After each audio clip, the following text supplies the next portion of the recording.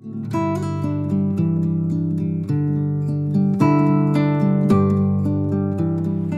came to a new world, a new country, started a new life, and then was able to become a business owner. They loved it. For him, that felt like a great accomplishment. Back in Poland, where everything was stripped from everybody, they couldn't own property.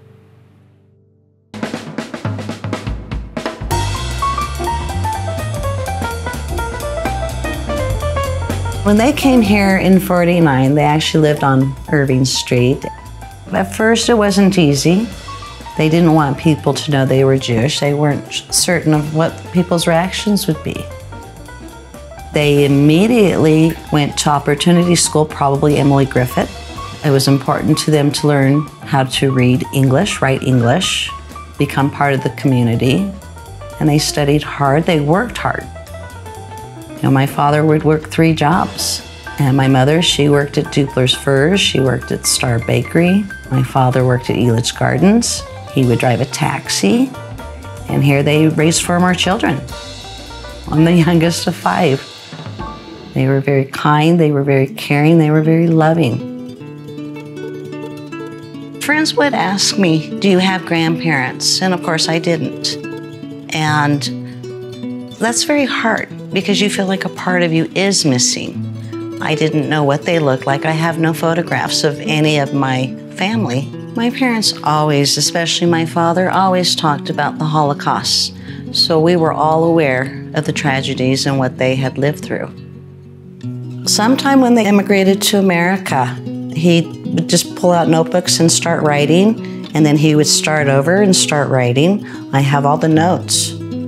I think also it was healing for him because of his survivor's guilt. Being traumatized at such a young age, how do you ever forget that?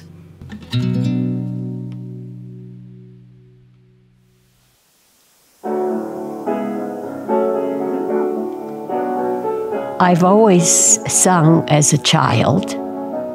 I just love it. It's a time when you forget everything. Yeah, when you sing. When I came to the United States, I didn't want to be identified as a Holocaust survivor. I did not want to talk about my life, what it was in Europe. I worked on my language skills because I didn't want to have an accent. My dad was very religious. He always believed God was going to save us all.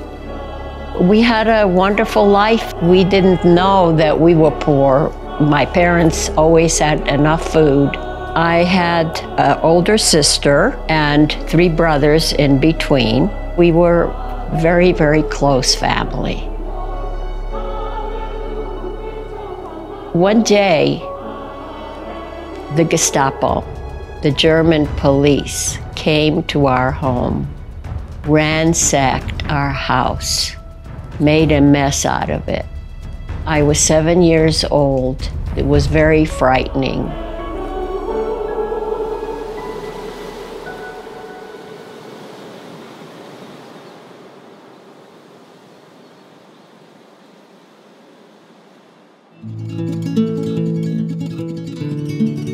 My father was born in Bolesławiec, Poland.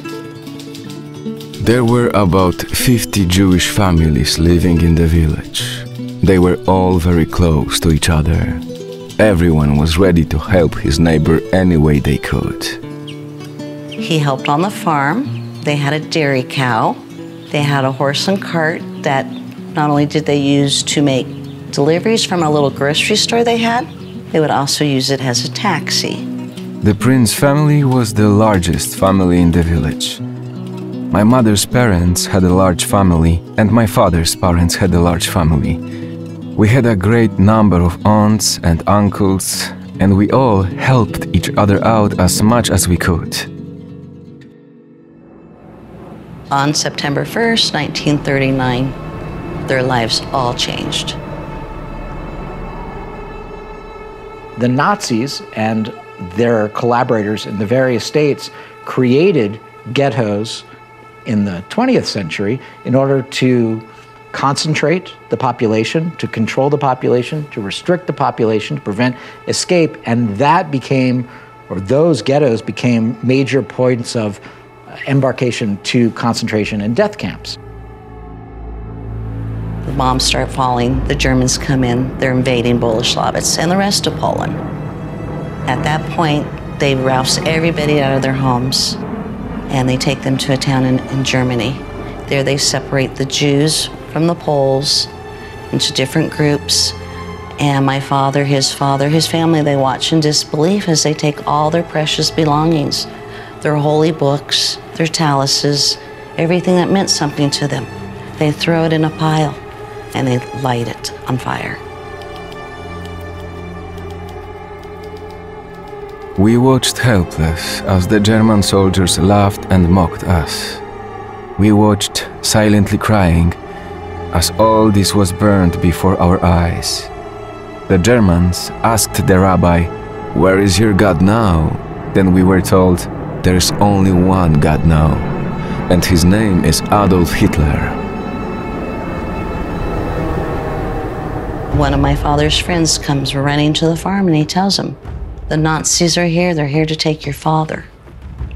So my father runs home and he talks to the commander. I begged him not to take my father, but to take me instead. I wanted my father to be able to stay home and take care of our family. I told the headmaster that I would work very hard for him. After giving me a very careful looking over, he agreed to take me. I was 12 years old. My father's father ended up dying anyway. We think he died in Posen. That was the saddest day of my life, because for the first time I had to part from my family. One of the things the Nazis did, and of course in the states they conquered, was to strip people of their citizenship. When you are no longer a citizen, when you don't have a passport, you don't have rights.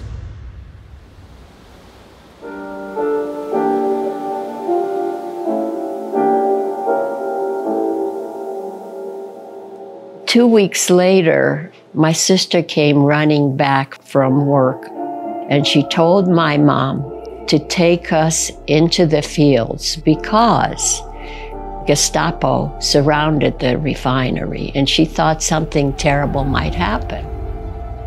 My mom said to her, "Come with us, don't go back to work." She said, "The Germans know me well and nothing will happen to me." She went back to work. The Germans decided that there were too many Jews working there. So they made two lines. They said, "You go to the right, you go to the left." My dad wound up in the right line. My sister and my uncle wound up in the left line. When my sister saw where my dad was, she ran to be with him. People were taken by train. My dad, my sister, and brother, and many of our cousins. They took them off the train. They documented them, and they went into the gas chamber.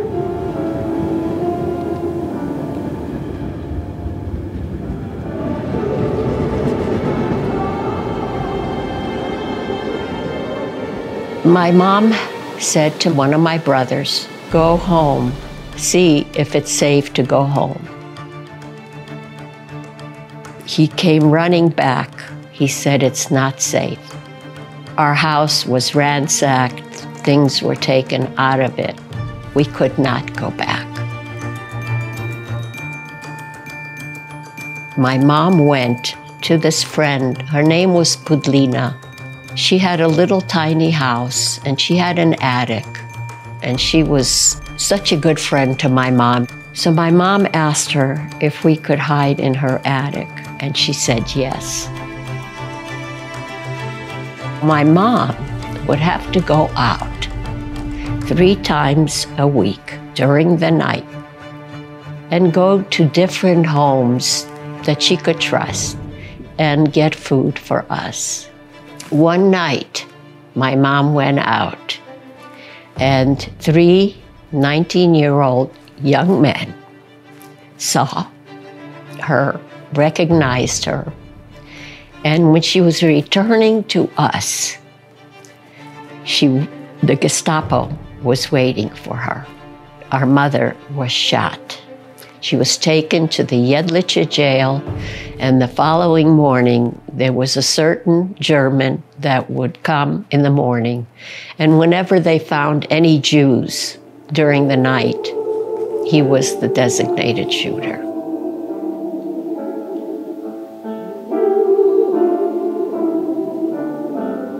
My younger brother was very fair. He could pass for a Gentile.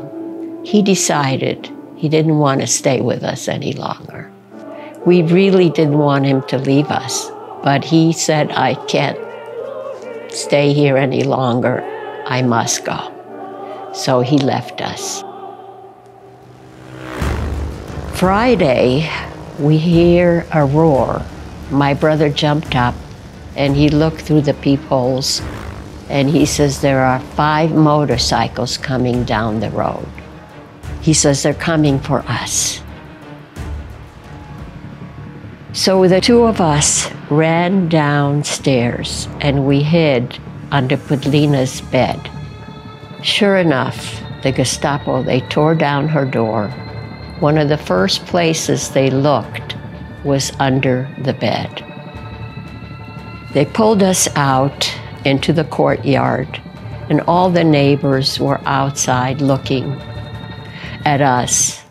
And they kept beating my brother on the shoulder because they were told there were more Jews than just the 2 of us. He had this huge welt. They kept beating him with a club, and I kept crying to the Gestapo, please don't hurt my brother. Children suffered disproportionately. The Orthodox suffered disproportionately because they were more cut off from avenues of escape. Children, of course, were more vulnerable than adults were. How they managed to survive, I really don't know. Everyone's story of survival is idiosyncratic. It's its own story.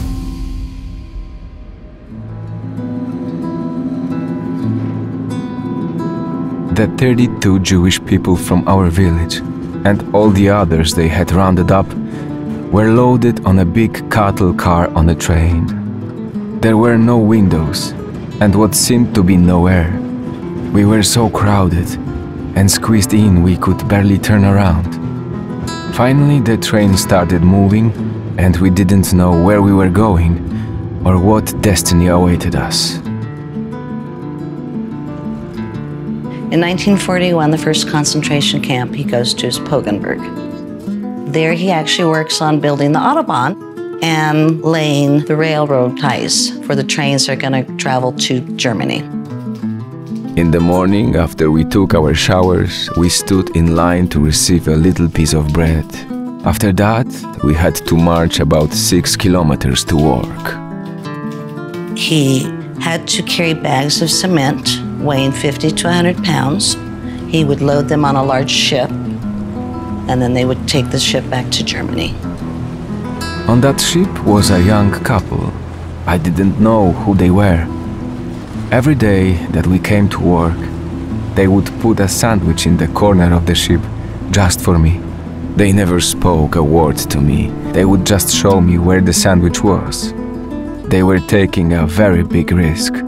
And then he's sent to another concentration camp called Finkenherd. He has always told us this was the worst camp he had ever been in. The guards were just awful, he said.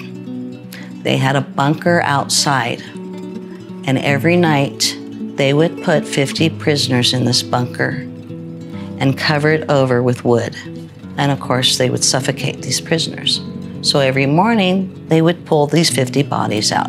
And they did this every night, my father said. And then when people became too weak to work or they weren't working up to the expectations of the guards, They'd take them out to the woods, and they'd make them strip their clothes off, make them dig their grave, and then they'd murder them.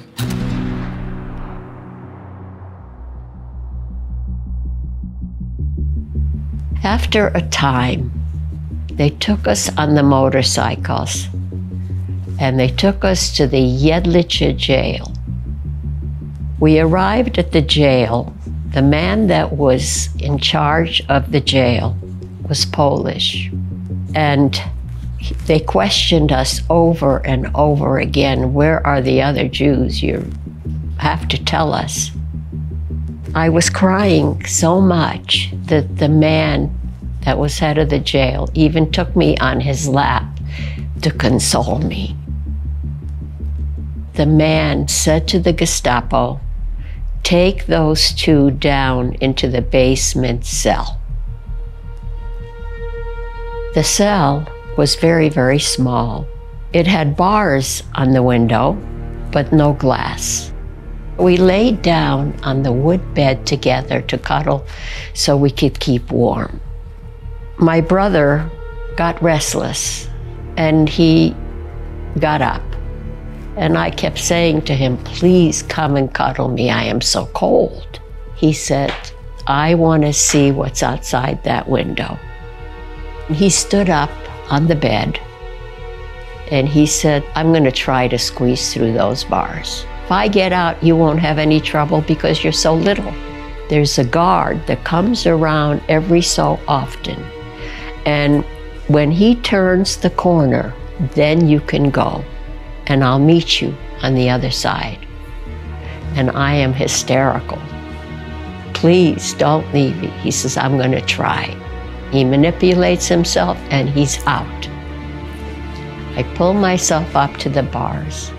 Sure enough, the guard comes around, and when he turned the corner, I get out, no problem.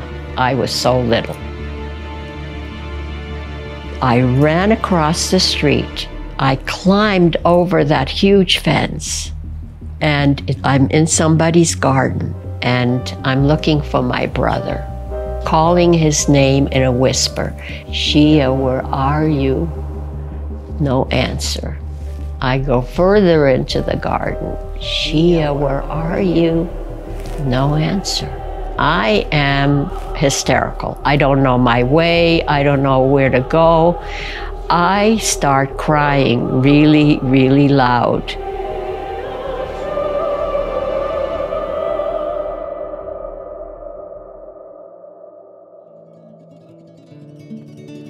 My mother did not like to talk about her time in the war. It was so traumatic for her. It scarred her for the rest of her life. She thought she had a normal childhood. She did movies with friends, family. She loved going to the synagogue. She loved the high holidays. That always meant to her she could get new clothes. And then she'd go to the synagogue and she could see the fashion, what everybody was wearing. She loved it. She was close to her mother. Her family was also Hasidic Jews, very Orthodox. Yiddish was their primary language in the home. The Nazis came in and invaded Pabenica. My mother lost everybody except for a sister.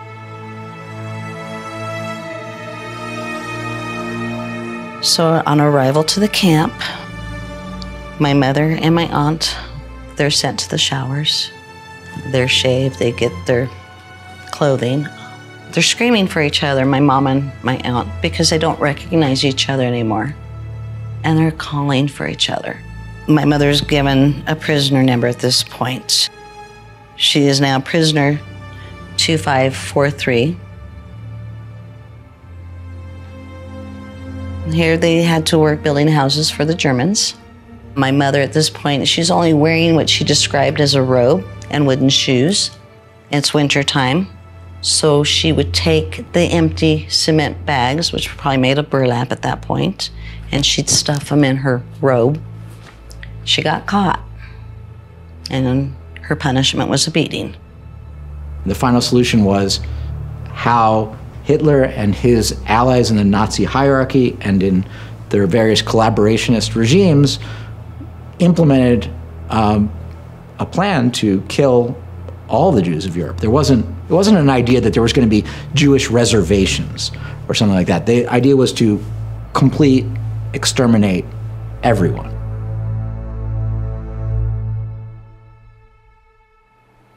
A woman comes out of the house of the garden and she says, "Who do I hear crying?" I said that I'm Jewish and I just escaped from the jail across the street and I don't know my way. Can you please, please hide me? She said, "I can't hide you because my husband works the night shift at the jail. And when he comes in the morning, he'll take you right back and they'll shoot you." I wondered, what am I going to do? Where am I going to go? And a thought came into my mind. My mother used to take me to the public showers every Friday, and that was in Boric. If I thought maybe the lady knew where that was, and from there I could find where my aunt and uncle were hiding.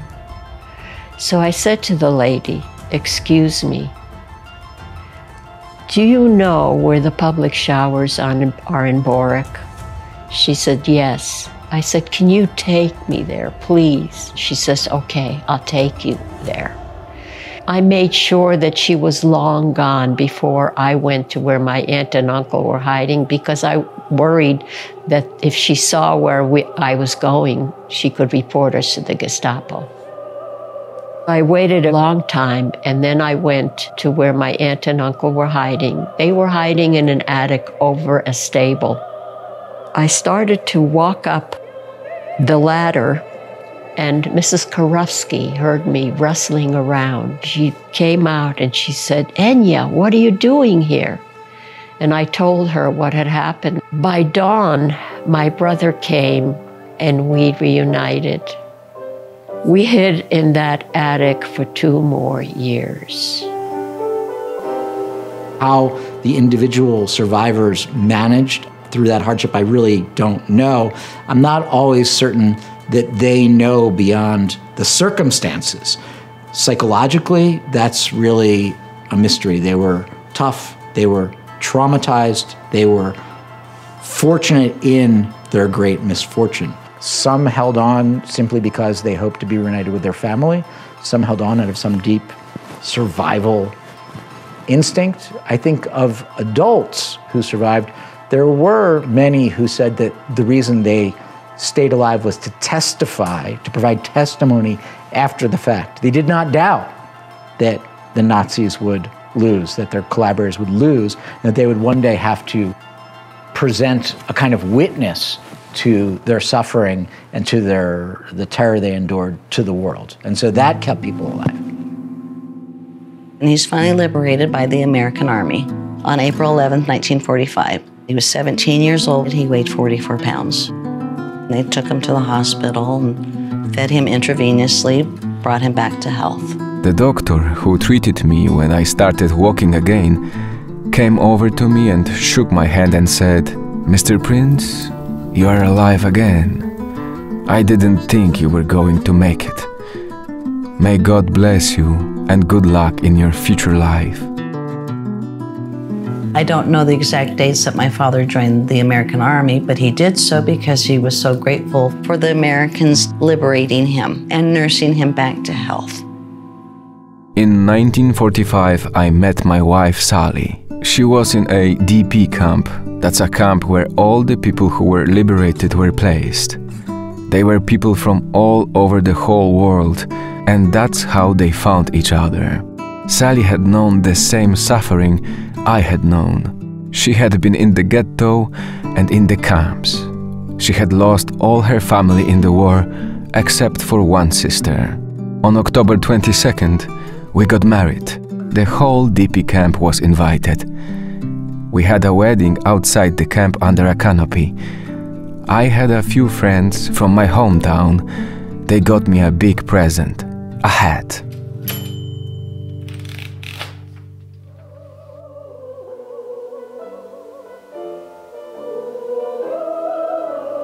We were liberated by the Russian army. It took about 6 months. We had heard bombs going off, all of this artillery in our village. My brother was able to walk because he would go out for food, but my uncle, my cousin, and myself, my aunt was very ill at this point, and we had to be carried.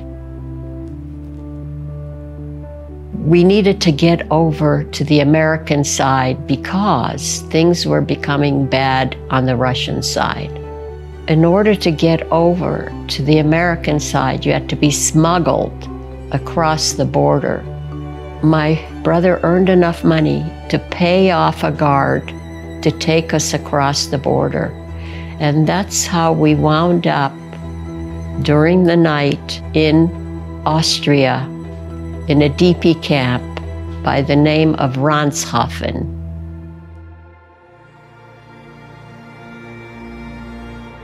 They had had their homes, their individuality, their clothing, their families, their citizenship, everything stripped from them. Many of them were recuperating from starvation. They had nowhere to go and no sense of whether the outside world really cared. Many came to America, and Colorado was certainly one of those destinations. America became a haven since 1881 or so. Hundreds and hundreds of thousands of Jewish people from Eastern Europe, Central Europe, especially Tsarist Russia, had come over to the US.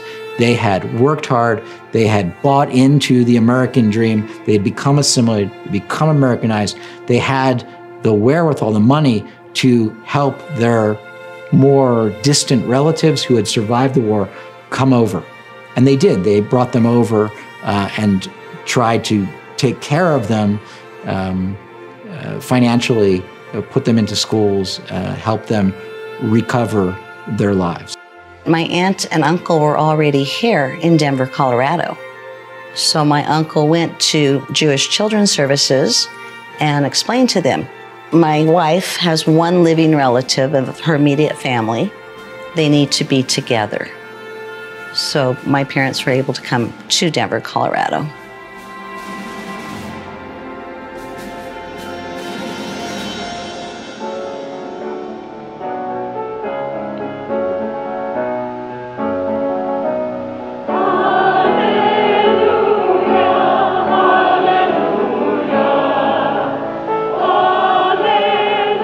There were a lot of talented people in this DP camp. I had a pretty voice, and they always asked me to perform on stage whenever they put on plays. One night, after the performance, a woman soldier came over to me, American soldier, and she said to me, "I'd like to meet your parents." And I said, "I have no parents." She said, "How would you like to go to America?" And I looked at her and I knew she was an American, but I didn't know there was an America. I did not know. I had no education up to this point. Yeah, I told her I would have to ask my brother. And when I went home that night, I told my brother about her.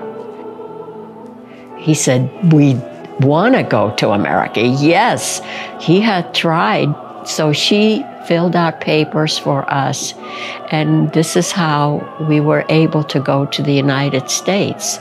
She started the process for us.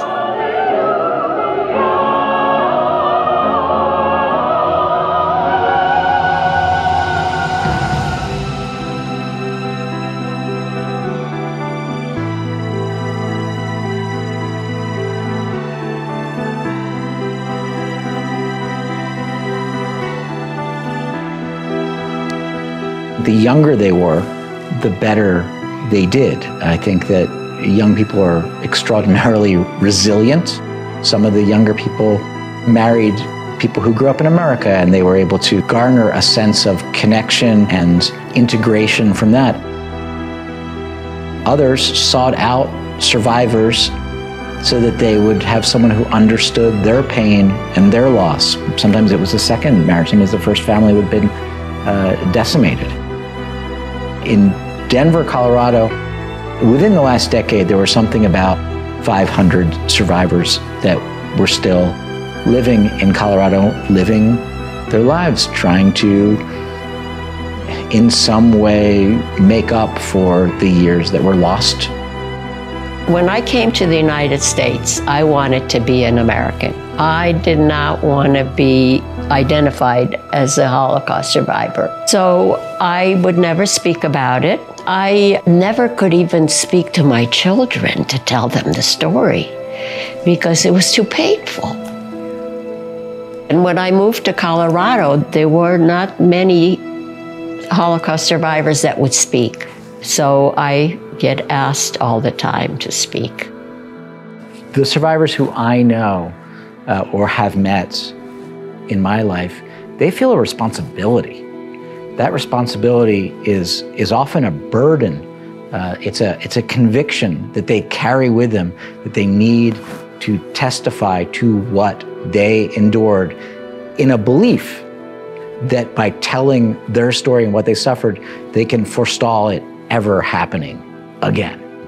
We live in a state that during the pandemic in 2020, they signed into law, thanks to the work of elected officials, Holocaust survivors, educators, signed into law the bill that mandates education on Holocaust and genocide in public schools in the state of Colorado. And that's where we come in from the Holocaust Awareness Institute at the University of Denver. I believe that if we educate about some of these elements, people will get a sense that they too have a responsibility not to let this kind of horror occur again. My father learned to appreciate and show his tattoo more with pride because it came to me, he survived. They tried to degrade me, they tried to humiliate me, they tried to murder me. They didn't succeed. I'm here. And he won. And so did my mother, so did my aunt, and so did every other survivor out there. When I heard people talking about the Holocaust being a big lie, a fabrication, that's when I really started hurting again. That is why I began telling the real story. I want the whole world to know that there was a Holocaust. I did go through it, and I have seen it with my own eyes.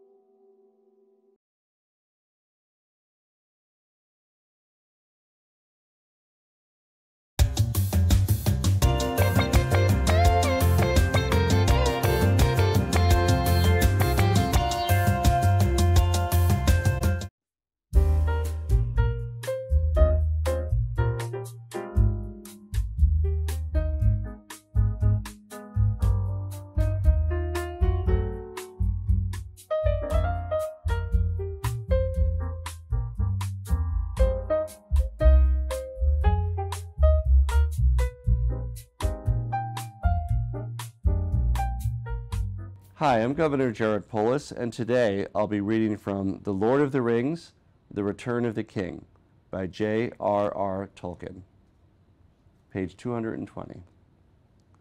Frodo sighed and was asleep almost before the words were spoken. Sam struggled with his own weariness, and he took Frodo's hand, and there he sat silent till deep night fell. Then at last, to keep himself awake, he crawled from the hiding place and looked out. The land seemed full of creaking and cracking and sly noises, but there was no sound of voice or of foot. Far above, The Ethel Duath in the west, the night sky was still dim and pale. There, peeping among the cloud rack above a dark tor high up in the mountains, Sam saw a white star twinkle for a while. The beauty of it smote his heart as he looked up out of the forsaken land, and hope returned to him.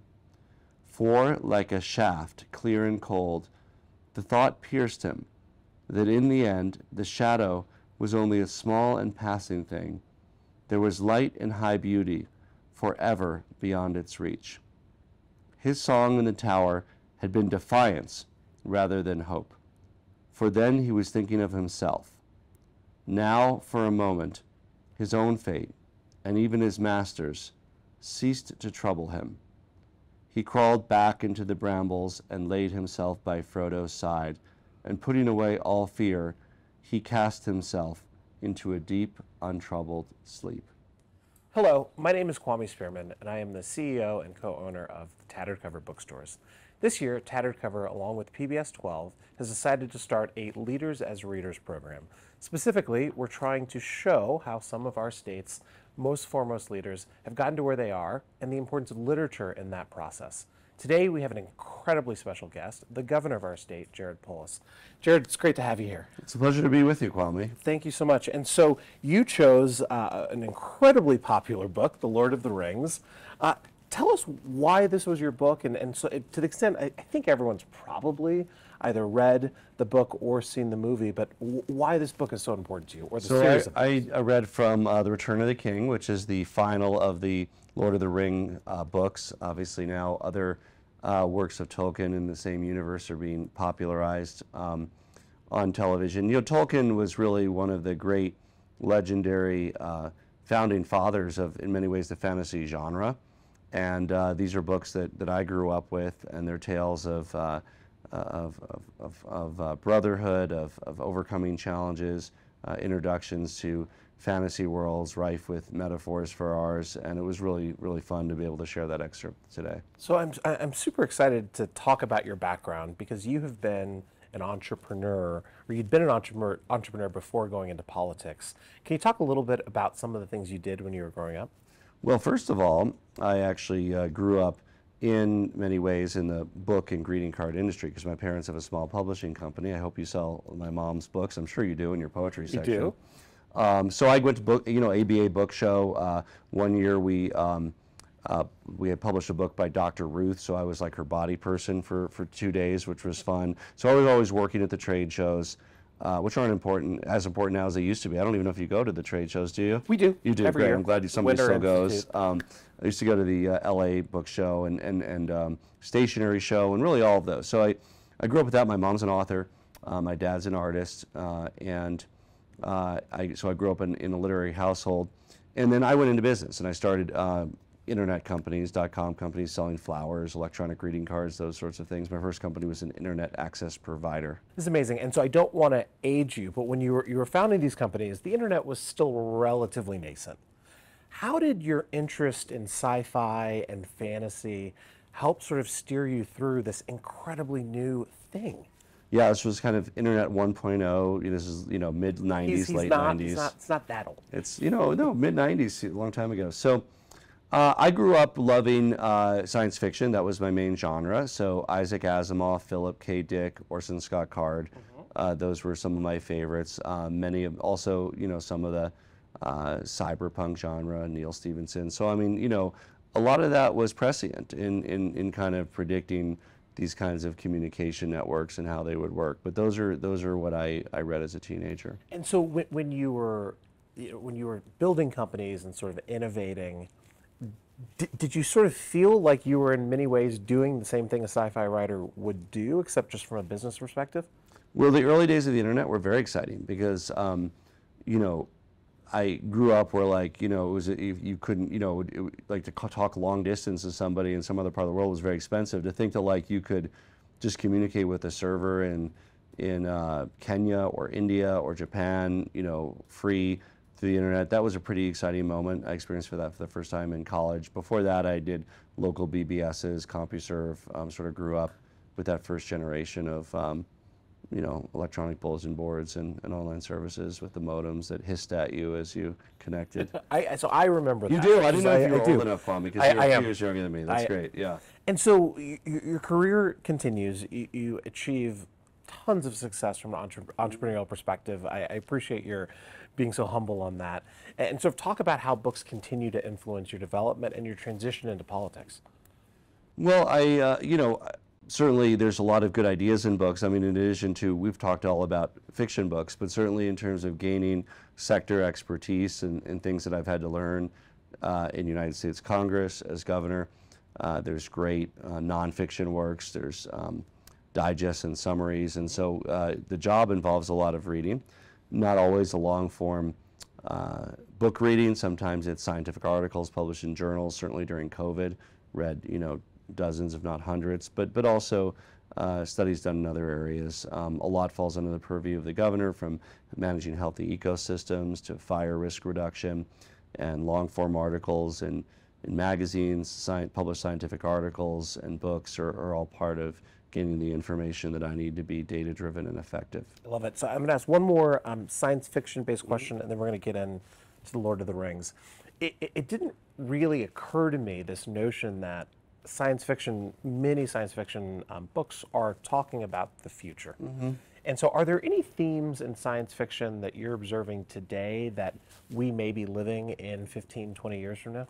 Well, I mean, first of all the authors, and the ones that I read and loved, as I said, Philip K. Dick, kind of dystopian views of the future, Isaac Asimov, of course, Rise and Fall of Empires through the Foundation series, robotics and AI, great work in that area. Orson Scott Card. They all had certain specific prescient aspects where they predicted things, but it's not so much about the technology. Like any novel, it's about the human condition, right? Or even as told through the alien condition in some cases. But it's really about something that speaks to who we are as people. So it's not, they predicted this technology or that technology, and some of them, Arthur C. Clarke is another favorite of mine.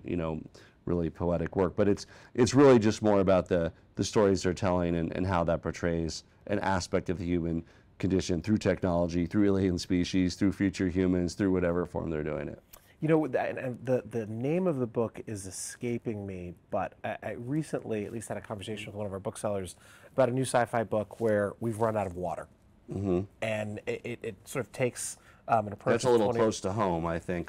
It's incredibly close to home, and you read it, and it as someone who's very into climate change, which is a fascinating read. Okay, let's talk about. I mean, and it may be a great book, but to me, it should be. I like my science fiction a little more poetic and whimsical. So it should be like in a future setting where a society names, and you come up with a great name for it, like Alenium 532, and then they're running out of Alenium 532. So just say we're running out of water. Yeah, too close to home. It's just you gotta just have at least some poetic metaphor for that, I think. And luckily, you're not. Unless you're nonfiction, then you can say we're running out of water.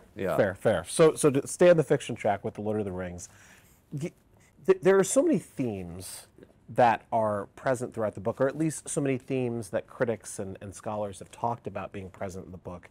What are some that resonate with you, and why was this the book that you chose? First of all, I carefully avoid scholarly work and literary analysis. I just like to read books and have fun, so I don't know what the literary analysis is. But this is the tale of an unlikely hero, right?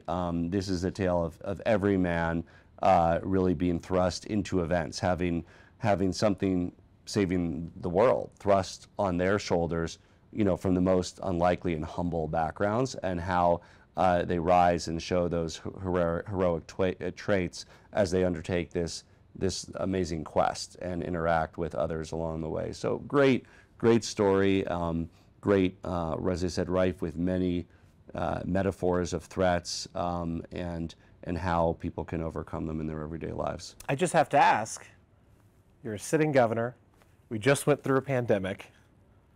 Has this been inspirational? Do you see any parallels to what you've had to overcome over the past few years to Lord of the Rings? Well, the passage that I read is really about kind of dark and challenging days and the light ahead, how the light shines through. And I think despite the 3 largest fires in the history of our state, a global pandemic, global inflation, we're, as a state, coming together, and we're emerging stronger on the other end with a strong economic recovery, with upping the bar on fire mitigation and risk prevention. We have one of the highest vaccination rates for COVID in the country, one of the lowest death rates in the country. So there's always you always look to that light, even in the darkest days. And would you argue that books like this, or maybe even this book specifically, gave you the resilience that allows you to do great things as a governor? Well, like many folks during the heaviest days of the pandemic, and I was, a combination of working from home and going to other places, like a lot of folks, I had a little bit more time to be able to read. And certainly it was welcome for many of us, myself included, to kind of experience and learn from some of these other realities and these other portrayals and visions during some of those times to give inspiration. And so you talked about this as a story of sort of an individual going through and really trying to, in many ways, save the planet.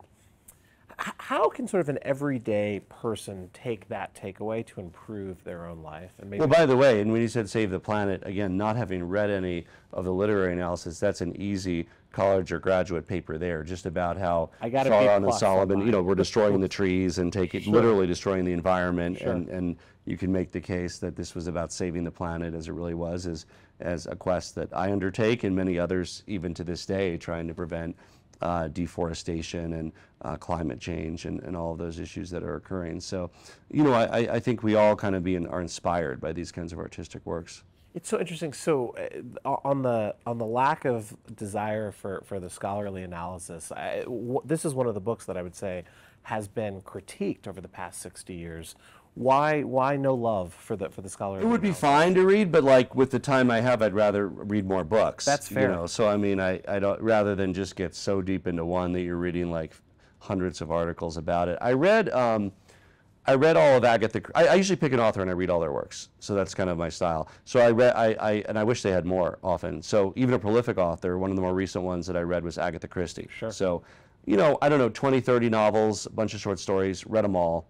And then I was interested enough where I did read, one or two books of semi-scholarly analysis, which was interesting, but I still made me just wish that she had been even more prolific and I could have enjoyed more of her works. In fact, I don't know if this is common in theater, but there's in art and books, but after she passed away, her estate officially sanctioned someone else to write Agatha Christie novels. So it's Agatha Christie novels by, I think it's Sophie Hannon is her name, and there's like 3 or 4 that she's published in her style. Did you read those as well? I did. Guilty as charged. Were they? They fit within the parameters of her universe. They're neither would be her best works nor her worst works, even though she didn't do them.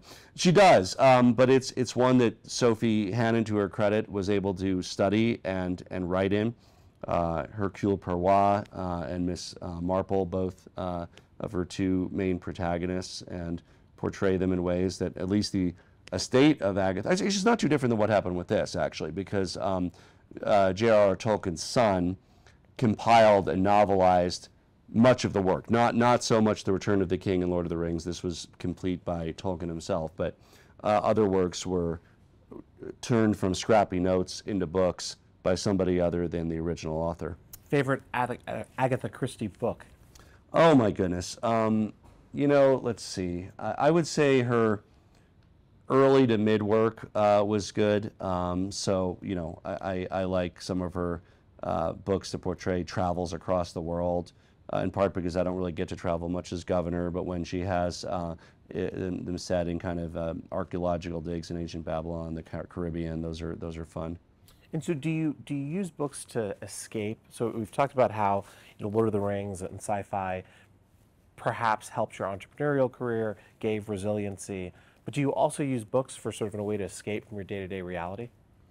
They're fun. As I said, Agatha Christie's just definitely, you go back to, Victorian England or sure. Death on the Nile, Murder on the Orient. Wonderful, and usually just in a lodge in winter with everybody there. It's fun, it's cozy, it's not particularly challenging in her case, it's an easy read.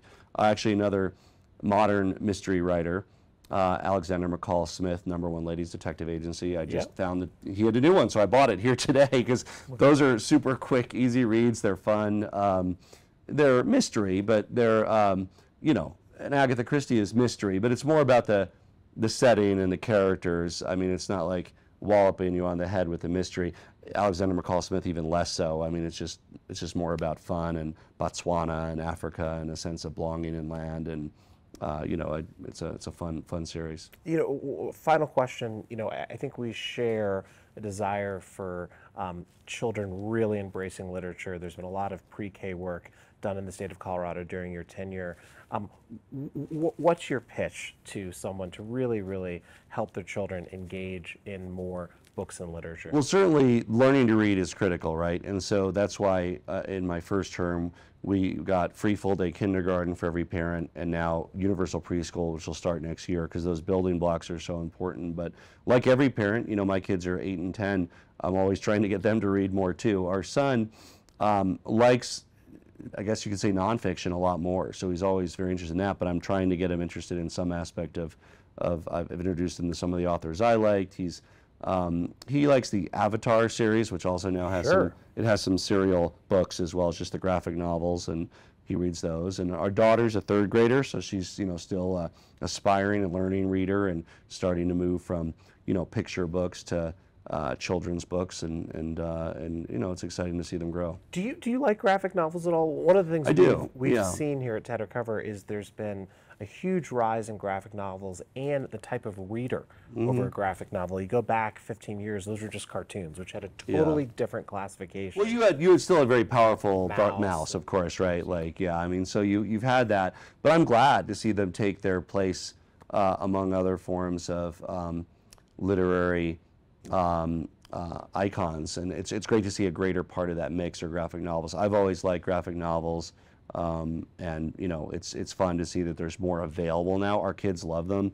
Most of the Avatar series are graphic novels, and they read some other ones as well. And ElfQuest was another one I grew up with, right? You know, kind of in this vein, and still kind of an iconic early graphic novel. I actually don't know ElfQuest. Oh, you got to know ElfQuest. Yeah, so this was 80s, I think. So it might have even been 70s or into the 90s, but that was kind of the time frame. ElfQuest is a very iconic series of graphic novels, you know, featuring, as you might guess, in Elven universe. Not too dissimilar from Tolkien's universe, but obviously distinct, great vision from the authors. That's awesome. I'm almost certain it's still in print, because it's big. I will see if we have it.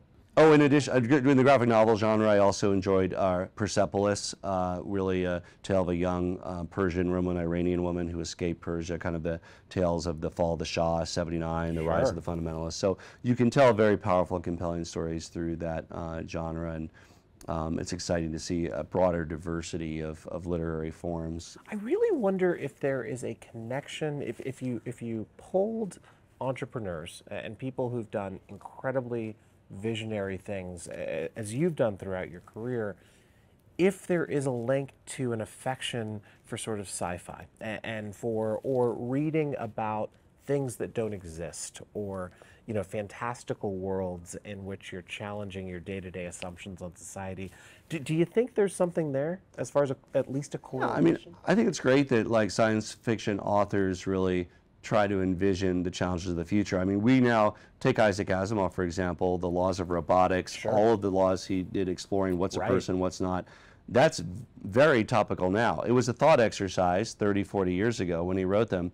But like, AI is here. Like, you know, you can talk to these bots and you're like, is it sentient? Is it alive? I mean, we're getting there. The Turing test. I mean, this is like, you know, the next 5 or 10 years will really raise a lot of these ethical questions that were raised by people like Isaac Asimov, you know, half a century ago. It's fascinating to me, because I've never looked at it from that perspective, but it's the same thought exercise when you are innovating, to think about, you know, from a literature perspective, something that should be existing in 50 years from now.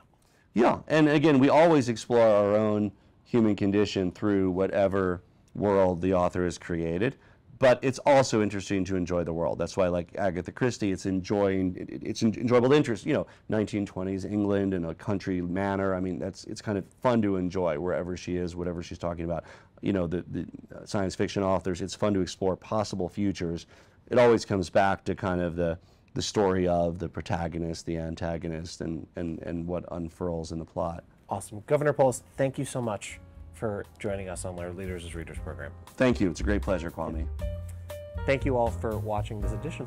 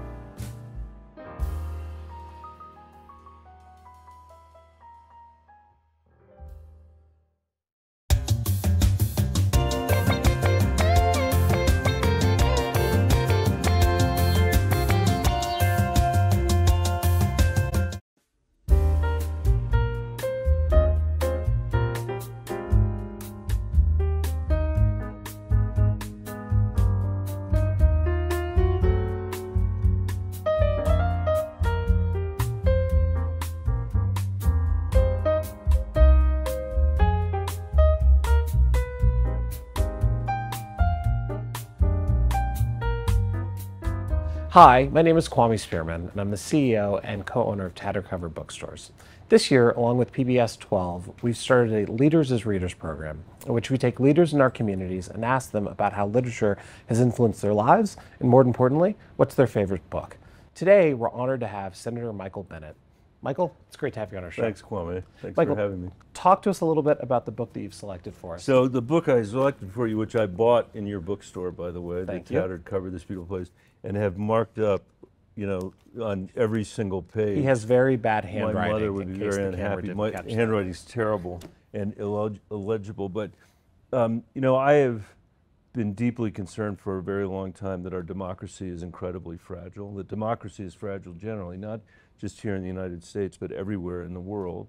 And there are a number of reasons for that. There are a variety of reasons for that. But one reason I think it's vulnerable here is because of the deep income inequality we have and the lack of economic mobility that we have, which wasn't always true. That wasn't the way the land of opportunity was supposed to work. We've got the worst income inequality that we've had since the 1920s, and we've got less economic mobility than almost every other industrialized country in the world has. And in trying to sort out, you know, the election of Donald Trump and the aftermath of the election of Donald Trump, you know, it occurred to me that in human history, when people lose a sense of opportunity, that's when somebody shows up out of nowhere sometimes and says, "I alone can fix it." As Trump said, he didn't do it, but he said, "I alone can fix it." You know, you don't need a democracy. You don't need the rule of law. You should expect your public sector and your private sector to be hopelessly corrupt and hopelessly bankrupt. That was the dark vision he ran for president on, and that's the dark vision he won on, and won more votes the second time than the first time.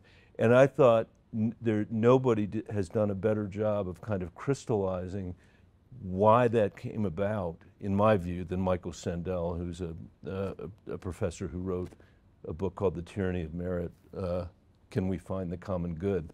And that is a pretty good question, I think. And so you give a great preface into the book. What's a summary and sort of key takeaways, and then we'll go a little bit deeper. I mean, there. his basic, I think there's so many dimensions of what he's trying to argue, but I'd say, first of all, he points out we're not a meritocracy, which we're not. I mean, I was the superintendent of the Denver Public Schools.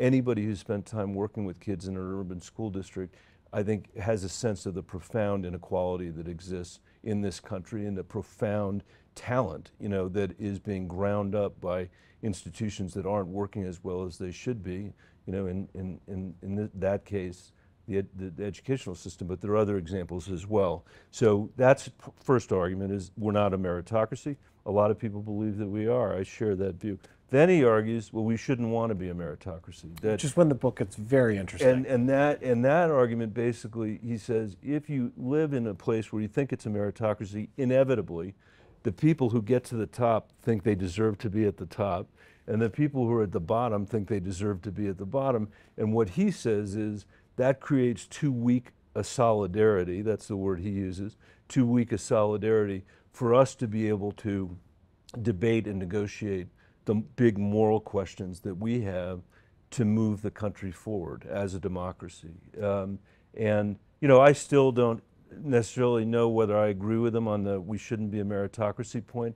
I do think that his weak solidarity point is an important one, and what he concludes, and I share this view, I think, is that it's really important for us to have a democracy and an economy where everybody feels like they've got a productive role, and everybody's got the chance not to just be a consumer, you know, in what's become, unfortunately for too many people, an economy dominated by dollar stores and the rest, and instead be in an economy where people can really feel like they can make a productive contribution, not just to the economy, but also to the democracy. So I want to go a little bit deeper. You've had a long, illustrious career leading up to your time in the Senate.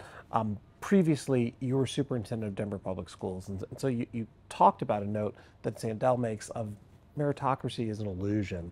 Go a little bit deeper there, and how did this book sort of represent what you saw on the ground? You know, one of the things Barack Obama wrote in a book that he wrote once, he said the best thing about being in the Senate is you can get your phone call returned by anybody in the world at least once. They might not call you back again, but they'll call you back. Did you make a phone call to Cambridge? I did. So I called Michael Sandel, and that's what I do. I call when I read a book that I love or I'm really interested in. You know, I call the author and say, anytime you're going to be in D.C. Or in Colorado, you know, let me know. And in Michael's case, we were in COVID, and he's a preeminent, you know, he's an eminent guy, a philosopher. He was in Spain and living in this incredibly beautiful place. And he let me spend an hour and a half, you know, in a conversation with him on a Saturday morning, just talking through his book. And so normally I'd want to go deeper on your background, but I'm fascinated by this conversation. For everyone who hasn't read the book, this came out in 2020. Right. And to your point, he was trying to, in many ways, analyze what had happened in 2016. Yeah. And he came up with sort of this theory that, you know, we over-deliver or we over-talk about meritocracy, right? And that actually has a really disastrous consequence, particularly for the people who feel on the wrong side of it. But what did he say in the 90 minutes? Well, one of the interesting things about education, that was what you'd asked me, Sure. I sort of drifted off on you, was that his whole perspective is higher ed, and in fact, it's really the Ivy League, because he's an Ivy League professor. And what is not mentioned in this book at all is K-12 education, or the state of our K-12 system. And that was fascinating, because we then had a conversation where he sort of could illuminate some more of the stuff that he was thinking about from the higher ed perspective, and his conclusions were, you know, maybe we should have much better vocational education, much better opportunity for people to be able to, you know, get into, be able to go to the Ivy League, which the numbers here are shameful in terms of what the most elite universities in America are doing with respect to the poorest people in the country. That is nothing, basically. These institutions that have more than any other institutions in the country really aren't doing anything to help us solve this income inequality that we have. But what he hadn't seen was how tough the results are. And so we talked about, you know, Raj Chetty's data, for example, that shows that when you look at the lack of preschool in this country, the lack of quality of our K-12 system, and the lack of access to higher ed, you discover that our education system is actually reinforcing the income inequality we have instead of liberating people from their circumstances. So it's one more, you know, so people might make the argument to me, Michael Bennett, I don't like your Bolshevik child tax credit, you know, the education system should take care of all this. And my answer is, let's fix the education system, because we got to give people a lot more opportunity. And what I said to Sandel was, you know, in my mind, that one of the most significant things we could do for kids is say to kids that we're going to have an expectation that's real, that if you're graduating with a high school diploma in this country, you ought to graduate with the skills to earn a living wage, not just the minimum wage, so that you begin to build wealth over the course of your lifetime. I mean, that alone would transform the lives of millions of Americans and transform the American economy, but it was invisible to him. So it was just, I mean, it was interesting. He actually, at the end of it, he said, I'm coming to Aspen in June, I think it was, and he said, will you be on a panel with me? And I did, so I ended up at the Aspen Institute with him. That's amazing. Kind of interviewing him about his book. Well, another part that he talks about, which we see with trying to get people interested in reading is that there's this notion of if you're doing a certain job, maybe you're on the wrong side of this sort of meritocratic spectrum. We see the same thing with reading, where if people aren't traditionally reading the canonical books, they don't consider themselves to be readers. Right. Give me some thoughts, sort of, or at least how Sandel viewed this notion of, depending on what your role was in society, how you viewed yourself, and did you see that percolating during your days as a superintendent? You know, one of the things that he is very critical of is what he describes as the neoliberal kind of orthodoxy that began with Reagan and went through Clinton and some other stuff, where, you know, among many other things, you know, we basically privileged people in America that wanted to make stuff as cheaply as possible in China or Southeast Asia over lots of other choices we could have made, like protecting our own supply chains, like our national security, like having decent wages, you know, in our country so people could actually afford to support a family. And one of the things he says is, we're never going to be satisfied just as a nation of consumers. You know, we have to feel like, as I said earlier, we're making a productive contribution, and that whether people are working in this bookstore or teaching in the Denver Public Schools, or, you know, or providing people mental health services on the Western Slope, that they're providing a productive role. And I think part of that is what people earn. That's not the only thing, but the idea that, you know, I mean, again, to go back to schools, the idea that the Colorado Teacher of the Year this year, who's from Glenwood Springs, and she came to see me when I was in DC because she was getting an award there, and in passing, she wasn't even complaining. She said, 70 to 80% of the teachers in my middle school and in my high school have to work 2 and 3 jobs just to live in Glenwood Springs. You know, when I was the superintendent in Denver, I never met a teacher who didn't live in Denver, because who wouldn't want to live close to the school where they were teaching? And now, if you're a teacher in Denver, you can't afford to live in Denver. Now you have to live far away. Now you have to work 2 or 3 jobs. And pretty soon you feel like you just can't get ahead. And I think a lot of Americans feel that way because of an economy that's worked incredibly well for the top 10%. In fact, the top 0.1, the top 1, the top 5%, but hasn't really worked for 90% of the American people who feel like they can't afford housing, they can't afford health care, they can't afford education or early childhood education. And when you're in a situation like that, as I said earlier, I think that's when a democracy begins to unravel, and when people that don't have the interests of the democracy at heart have a tendency to try to overturn things. It's a great opportunity to go into your passage. You've selected a part of the book that you'd like to read. Sure, yeah. Yeah, it's kind of, I could have picked a bunch of different things here, but I thought this one sort of captured the kind of indictment of what I'm trying to figure out. So I thought it was a thing that might be interesting to read. One of the failures of the well-credentialed meritocratic elites who have governed for the past 4 decades is that they've not done very well at putting questions such as these, moral questions, at the heart of political debate. Now, as we find ourselves wondering whether democratic norms will survive, complaints about the hubris of meritocratic elites and the narrowness of their technocratic vision may seem trifling, but theirs was the politics that led to this moment, that produced the discontent that populist authoritarians exploit. Facing up to the failures of meritocracy and technocracy is an indispensable step toward addressing that discontent and reimagining a politics of the common good. So good. It's so good. Yeah. It's great, and you know, for those who haven't read it, I encourage you to. Michael Sandel, one of the great political philosophers of our day, and there's some very interesting theses that he presents throughout the book. You are a lifelong reader. You are an author as well. Let's go back a little to your childhood. What inspired you when you were growing up, and how did reading help cultivate you to be successful? You know, I was unusually, my mom was a school librarian, an elementary school librarian, and so we had, among other things, a rule in our house that you could watch 10 hours, or you could watch 1 hour of television a day, but if you saved up 10 hours of TV, you'd get a book.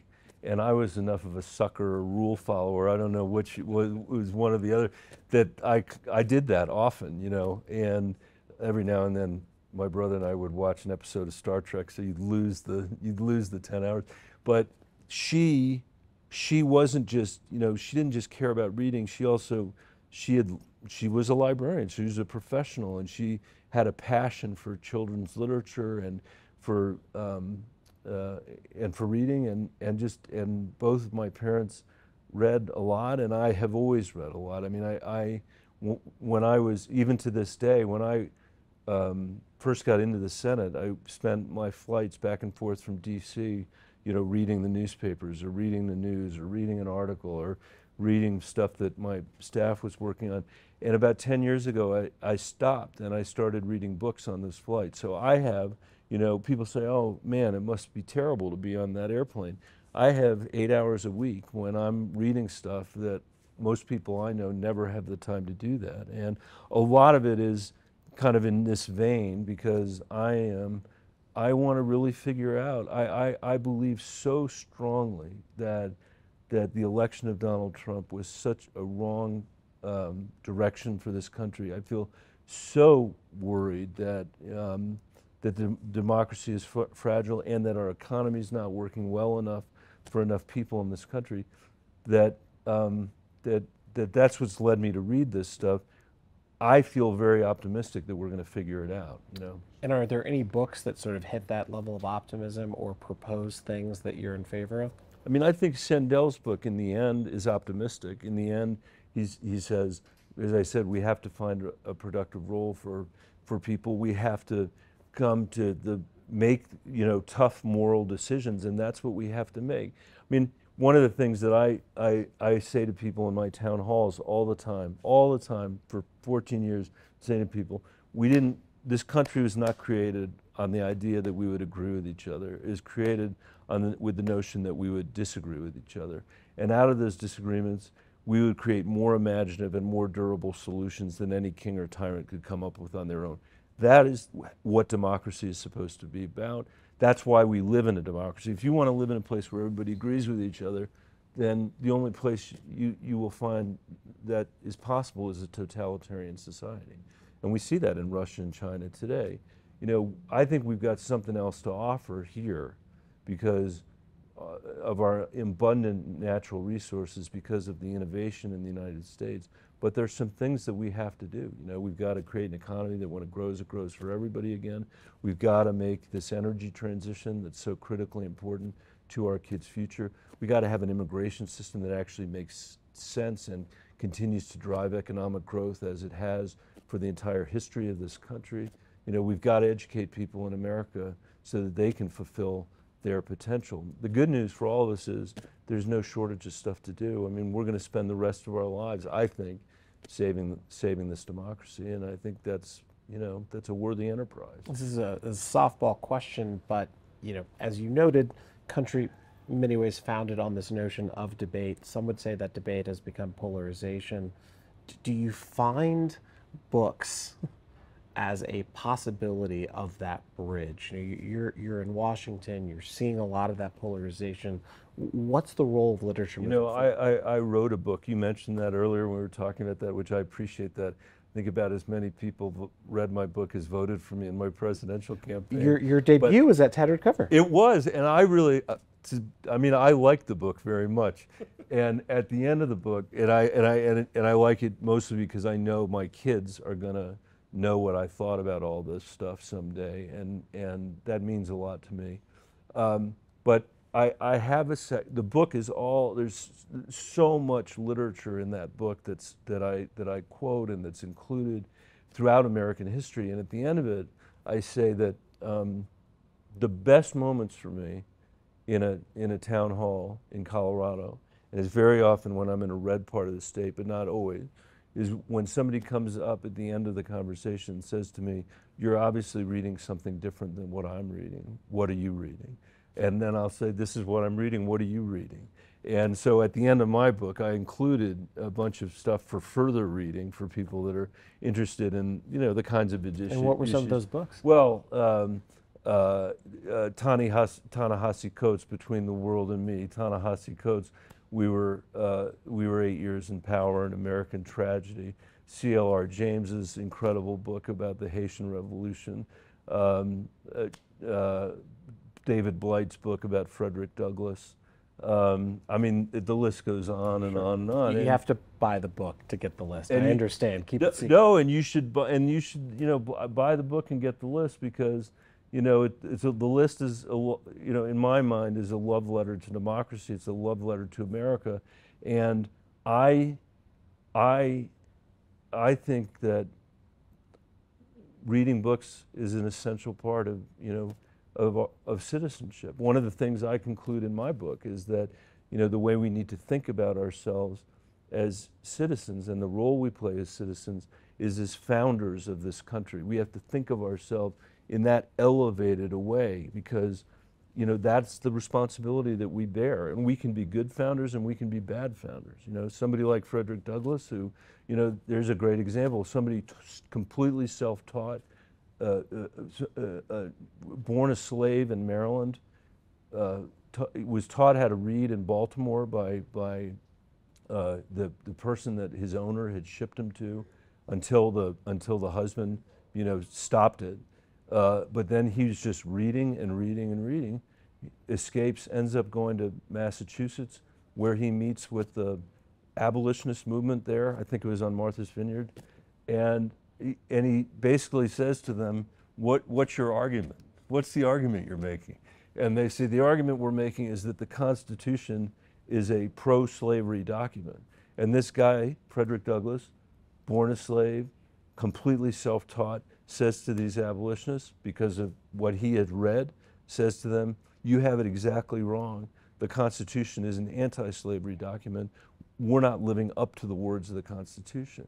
And I just think the power of that, of being able to make an argument like that based on the knowledge he acquired, is the way we're going to make progress in this democracy, because the entire history of this country has been a battle between the highest ideals that have ever been written down on the page, that Constitution that Frederick Douglass was talking about, and the worst impulses in human history, something Frederick Douglass knew well, in our case, human slavery.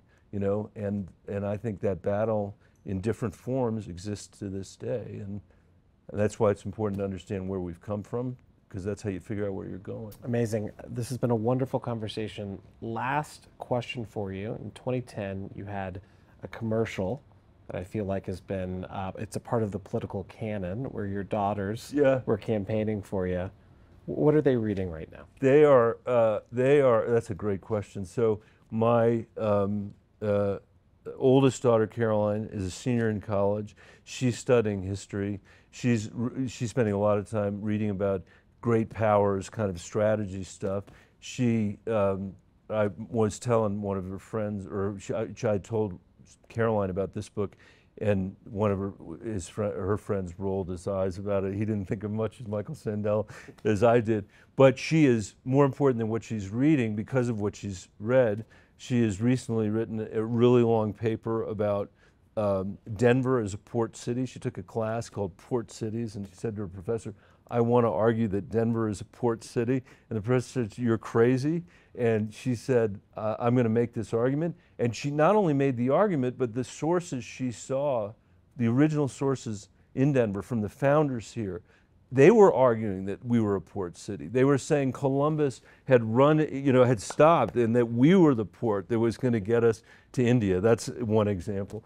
My daughter, Helena, who's my next kid, is reading literature and history, and she is the editor of her school newspaper. Cool.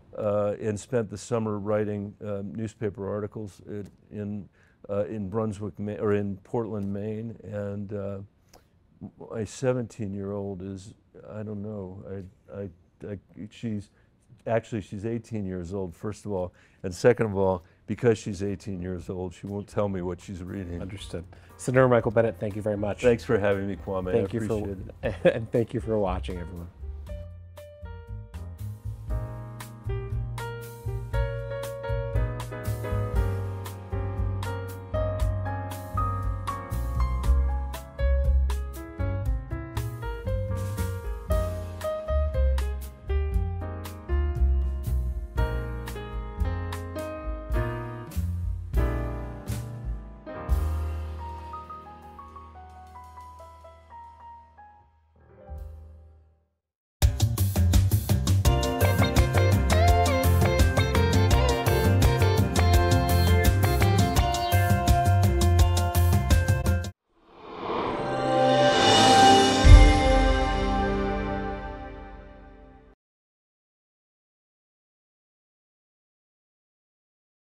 Ivan Illich once said, "Neither revolution nor reformation can ultimately change society. Rather, we must tell a more powerful tale, one that sweeps away the old myths and becomes the preferred story." Welcome. Tonight, you are going to hear 4 heroes as they take us on a journey with them through their trials and tribulations of the impact of suicide. You see, storytelling is one of the most under-leveraged and powerful tools that we have in our toolbox of suicide prevention and suicide grief recovery.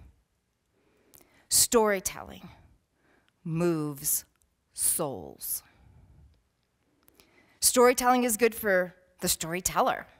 It helps put a cohesive and redemptive narrative on top of something that's often very chaotic. But it's also good for the listener because it lets the listener know they're not alone. There are other people who have shared meaningful experiences just like theirs. And when we get enough storytellers out there telling a new, more powerful tale, that's when we start to shift culture. Facts and theories, they all have their role, but nothing moves culture like a new, powerful tale. What is this powerful tale that we're trying to shift? Well, some of you might know that in the United States, approximately 50,000 people die by suicide each year, like my brother did. And every single one of those deaths has a tsunami effect on their communities, often for a long time. The tale that's not being told are the 14 million people who seriously think about suicide every year. These aren't fleeting thoughts like, I just don't want to get out of bed today. These are people who are staring death down. They often have strong intent and often a plan.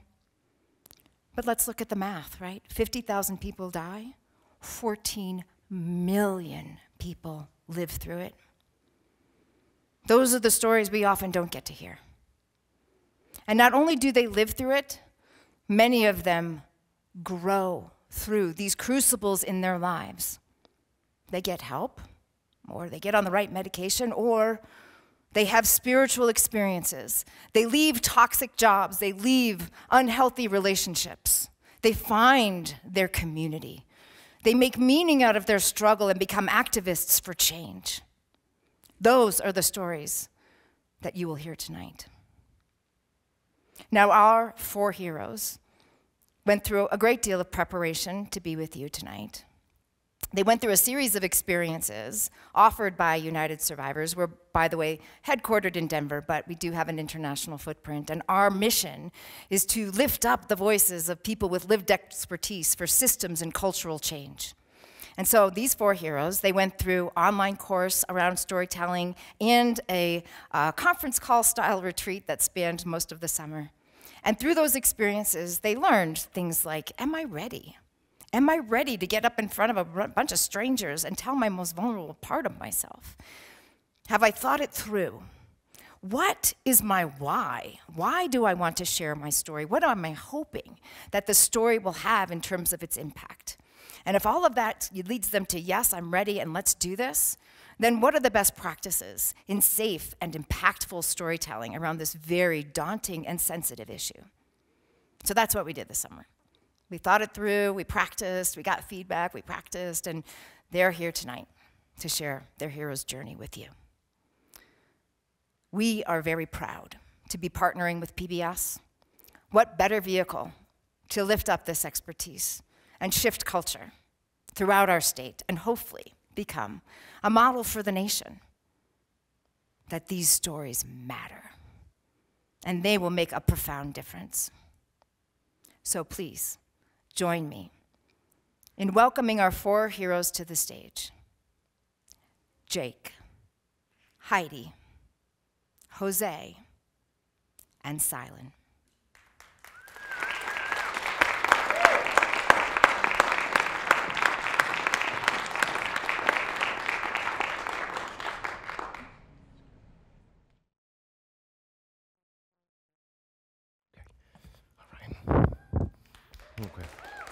All right.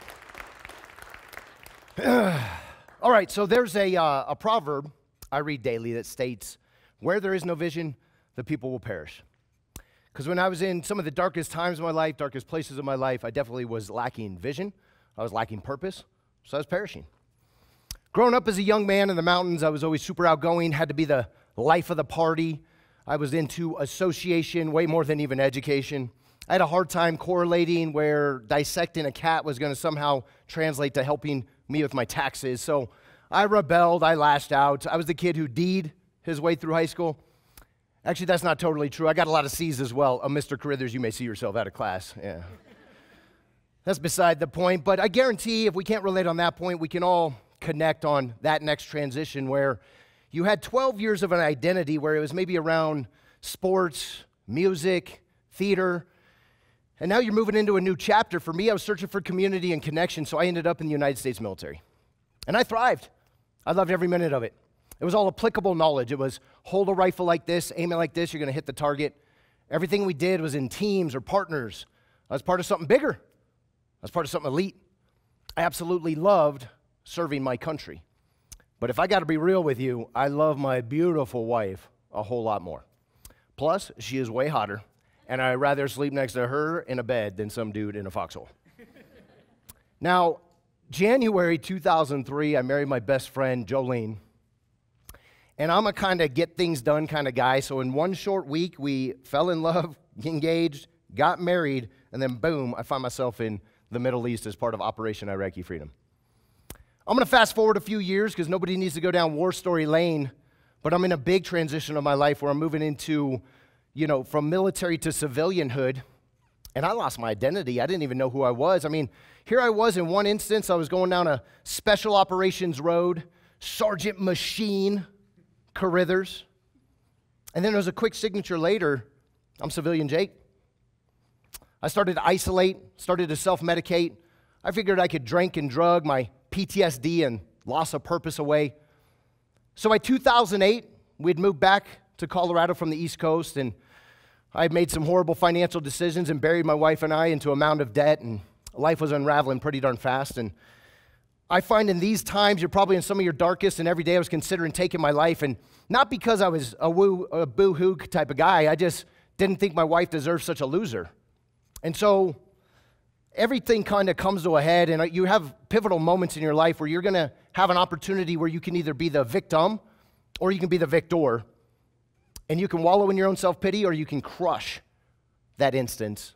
Mine happened on a typical Sunday, October 2008. I'm going to sit around and watch the Packers because instead of achieving my dreams, it's easy to fulfill it through somebody else. I got a 4-day-old beard, 2 days since a shower. I got a freaking cheese hat on my head. You know you're losing in life when you're wearing a foam cheese hat. I got a beer-stained Packers shirt. I got a 30-pack of Paps. I got a few bottles of Jack. I'm just going to destroy myself throughout the day. When out of nowhere, my wife comes in, and she comes in with like that bulldog authority, and not in like a mean, aggressive way, because that's not my wife at all. My wife's one of the most caring, kind, loving people I've ever met. And she looks at me, and she grabs the remote out of my hand, and she turns off the TV, and she tosses it to the side. She kneels down directly in front of me.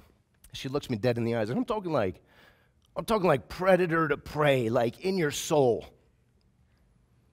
And she goes, "Baby, what are you doing? Like, you're better than this. This isn't you. Where's my dreamer? Something needs to change in our lives, because I cannot, and I will not keep living like this." And she got up, she kissed me on the forehead, and she left the room. Man, not only did she leave the room, she left the empty TV, with an empty silhouette of an empty individual staring right back at himself with that dumb cheese hat. I remember feeling so sick to my stomach, going, man, I'm better than this. Man, you're worth more than this. Something's got to change, man. And then if you share my faith, I believe God was radically working on me hard.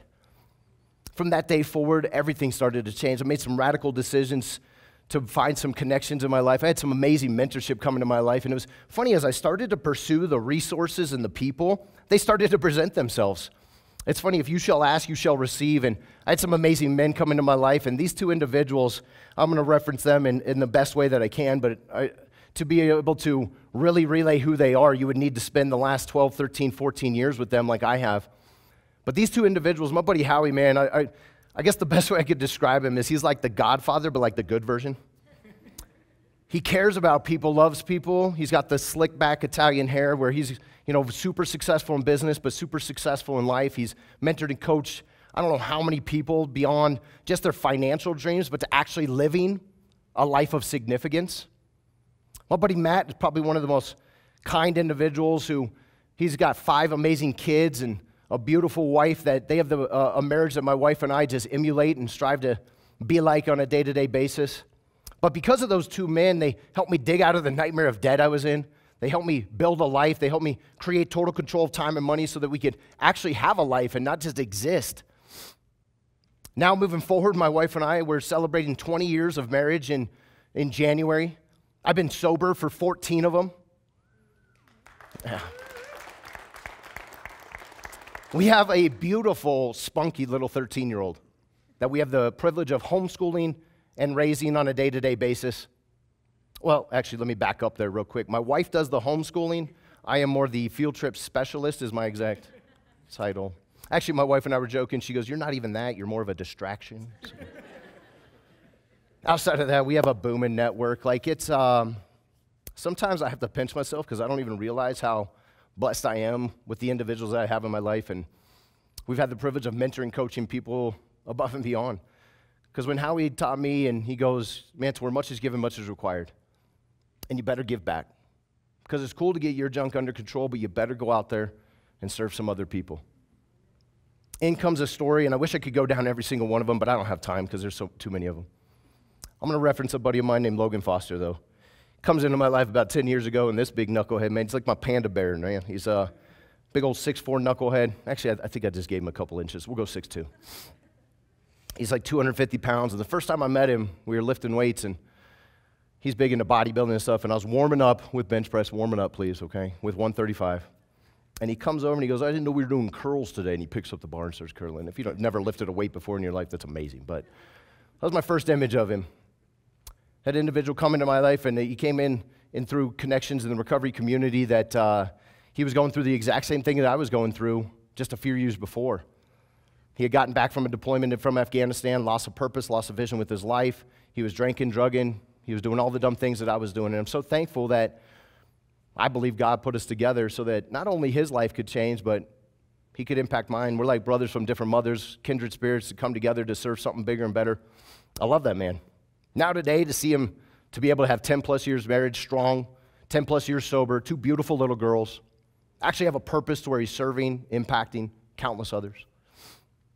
I want to reference a story that my buddy Howie shared with me as he was kind of taking me down that road of, first I'm going to take you, and then we're going to help others. And he talks about how a turtle doesn't get to the top of a fence post by itself.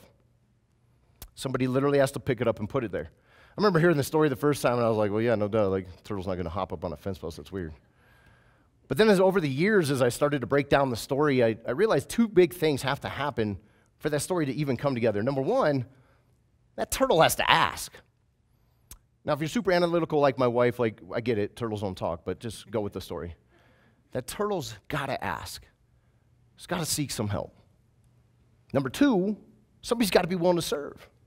Somebody's got to be willing to come by, pick that turtle up, put it on a fence post so that it can see a different perspective. It can have a different outlook on life. I don't think we know our worth until somebody helps us see our worth. I believe 100% that our obedience can lead to somebody else's massive deliverance. And I kind of the crazy dude who thinks he's going to change the world, and it's usually the crazy dudes who do. I have this philosophy where I go, what if enough of us could believe in enough of us? Maybe we could impact enough of us to change this crazy world. Let's go follow through.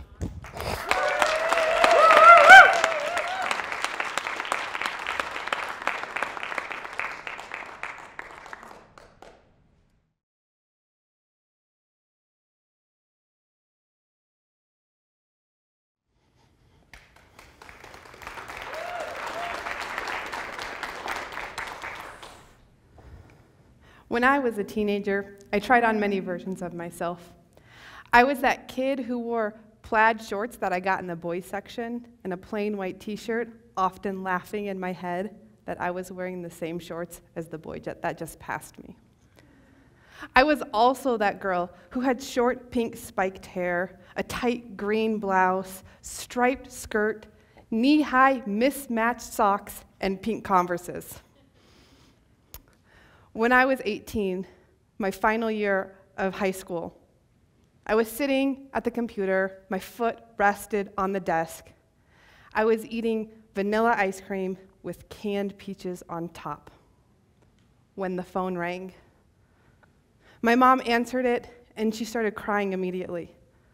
And I knew that my friend, who was only 14, died, possibly by suicide or self-harm that went terribly wrong. I ran up into my room and I sat on my dirty clothes pile in front of my stereo. I turned on my Chris Rice CD to get some comfort, and I cried. That was the night that the shadow of suicide entered my life and weighed on me. For years, I lived with passive suicidal thoughts. I prayed at night and wished that I would not wake up in the morning. I kept waking up. At some point, the suicidal thoughts became active, and I started thinking about actual ways to kill myself. One of my darkest days, I had gotten to a point where the most mundane thing could bring up a suicidal thought. It was a cold October morning. I put on my blue backpack, stepped out the door, and felt the chill of the air on my nose, numbing it like the numbness of my emotions. And I walked for 15 minutes to school. On the way to school, there was a little rock, small enough to fit in the palm of my hand, lying in the middle of the sidewalk. And my first thought, as the anger in my stomach boiled up into my face, warming my face, how dare there be a rock in the middle of the sidewalk? I should kill myself. I moved with all of my might to kick that rock, and I missed. Deflated and defeated, I sunk deeply, and I thought, I can't even kick a rock. I should die. But yet there was a part of me, maybe a high achiever, who wanted to go to school, to keep doing the thing that I knew how to do. And I walked, step by step, the rest of the way to school.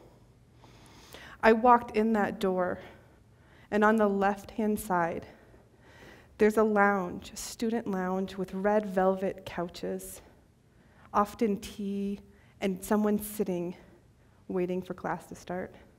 I turned and I looked, and I saw my friend Shay. She was wearing her purple sweatshirt, and she gives the best, deepest bear hugs you could ever imagine. I was glad she was there. I walked over to her and I sat down next to her. I rested my head upon her shoulder, and she gently pushed her head on top of mine. When she did that, I started to feel my body again, started to connect back to myself. And I whispered to her, the suicidal thoughts are really intense today. And we sat together until class started. She is one of the people I have asked to be part of my safety plan, along with Sally. Sally has a deep spiritual nature to her. I often refer to her as little Buddha, and she referred to me as little Jesus. And we connected deeply together. I also asked her to be part of my safety plan. And Mooney. She has age and experience and life. She has this light-hearted joy about her, that she can sit through dark moments with lightness and make me know that I can get through it. I had been talking to each one of them individually about my suicidal thoughts, and I started to feel like I was burdening all of them too much. So I asked them if they'd come to coffee. We all sat together holding warm mugs in our hand, and I asked them if they would be willing to be part of a group text, because I knew that I needed their support, but I didn't want to burden them, and I didn't want to die. We came together and I asked them, and they were totally gracious and willing to be part of a group text where I could share my suicidal thoughts with them and get support. We left that moment, and the days went on. Another day came up, and I was walking around a lake, the suicidal thoughts, that shadow weighing deep upon my soul, the intensity increasing. And I texted them, "The suicidal thoughts are really intense. I don't know why they're here. I want them to go away, and I don't know what to do. I'm going to keep walking around this lake, and then I'm going to go swimming if they're still really intense." Shay texts back, "Thank you so much for telling us. I am so glad you have coping skills and that you're using them." Sally texts back, "I am sending healing energy and love to you. I am here with you." Mooney texts back, "Thank you for sharing. I'm so glad you did. I'm right down the street if you need me." When I was talking to all of them and going to therapy, I started to connect some dots, and I started to learn that my suicidal thoughts, the actual ways I thought about killing myself, were actually telling me about a deep unmet need that I had. I learned that when I thought about killing myself in ways that numbed my emotions, I knew that I needed deep rest. I needed to take a nap. When I thought about killing myself in ways of self-harm, I knew that I needed exercise. I needed to move the energy out of my body. When I thought about killing myself in the most violent of ways, I knew that I needed to connect to my heart and to my soul, to know that I am not a problem, and to know that I matter. After using these for a long time, they were on my safety plan, and I would come back time after time after time to realize what I needed to do to take care of myself. I discovered internal family systems, IFS. It's a therapy model in which there are many parts of ourselves, and there's a core self. This core self is a curious, compassionate, kind, connected, loving essence that can connect to any part of ourselves, the suicidal one, the high achiever, the depressed one. One day I was working in therapy with my therapist around my suicidal thoughts. I was talking and trying to understand what they meant when a figure formed before my eyes, this shadow monster. He had fluffy fur, darkness, and gleaming yellow eyes. And he held the burden of the suicidal thoughts. And I befriended him. I got curious about him. I wanted to know, what are you doing for me? What is this all about? And he told me that he was protecting parts of myself that held deep shame and deep pain. He didn't want me to experience that because it hurt too much. As I learned with him and leaned into what he was telling me, I realized that I can take care of those other parts too, and so did he. He knew that he could trust me to care for the part of myself that held shame or pain. And before my eyes, he let the burden of suicide go. The shadow that surrounded him, his dark fur, floated into the sky, and the wind took it away. And then he transformed, and he looked a lot like Prince Eric from The Little Mermaid, but with blonde hair. And he told me that his name was Ryan. Ryan has become one of the most compassionate parts of myself, and his job now in my system with my other parts is to sit and to give them care and compassion. That is why I am now an IFS therapist, specializing in helping adults who have suicidal thoughts so that they can continue to live too.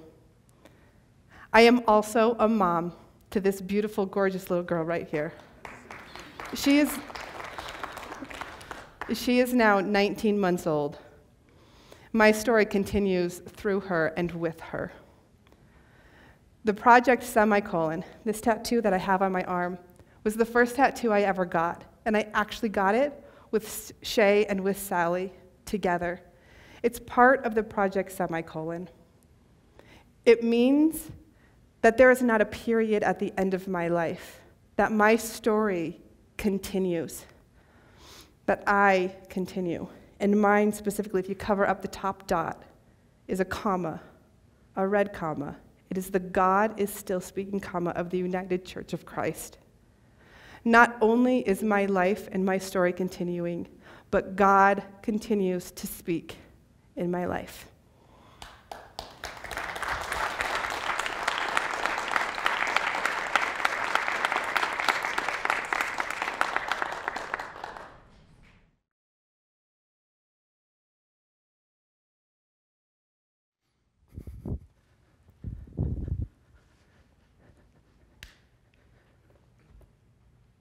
So I called him the Snake Whisperer. He was a son, husband, father, soldier, leader, warrior, a brother. He was tall, young, proud, fearless.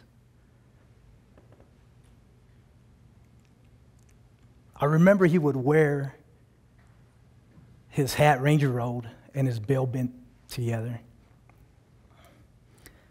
I had the honor of serving with him during my time in the Army. His country accent stuck out to me. It reminded me of friends I had growing up and soldiers I had in the past. I found him easy to talk to, and he was fun to be around. He earned his name, the Snake Whisperer, by the actions one day while training in the field. It was our field training exercise in Fort Benning, Georgia. We were evaluating the soldiers on their field skills. Walking through the woods, land navigation, planning and execution of their battle drills. The hot, humid summer weather in Georgia made this training particularly difficult. Soldiers had come up to us and they told us that they had a rattlesnake in their living area. That's when the Snake Whisperer jumped up, said, "Don't worry about it, I got it." We all got a little concerned because we live by one rule in the field, and you don't mess with the wildlife, all right? We told him, this ain't a good idea. He thought otherwise. He had grabbed the shovel, used the wooden handle to pin the snake's head down.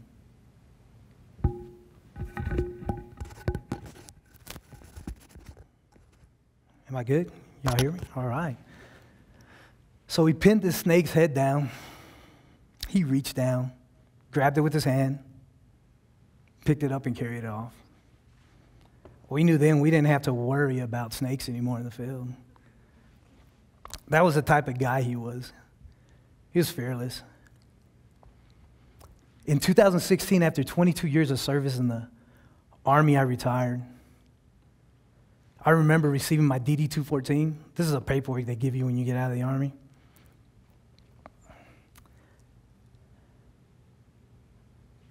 I couldn't believe it. I would never wear my uniform again. And thinking about that made me very sad because I loved being a soldier. To be honest, I didn't know what I was going to do when I retired. I was scared because all I knew was the Army. I stressed wondering, how was I going to provide for my family, financially, medically? What if I don't start working immediately? How long would I last financially?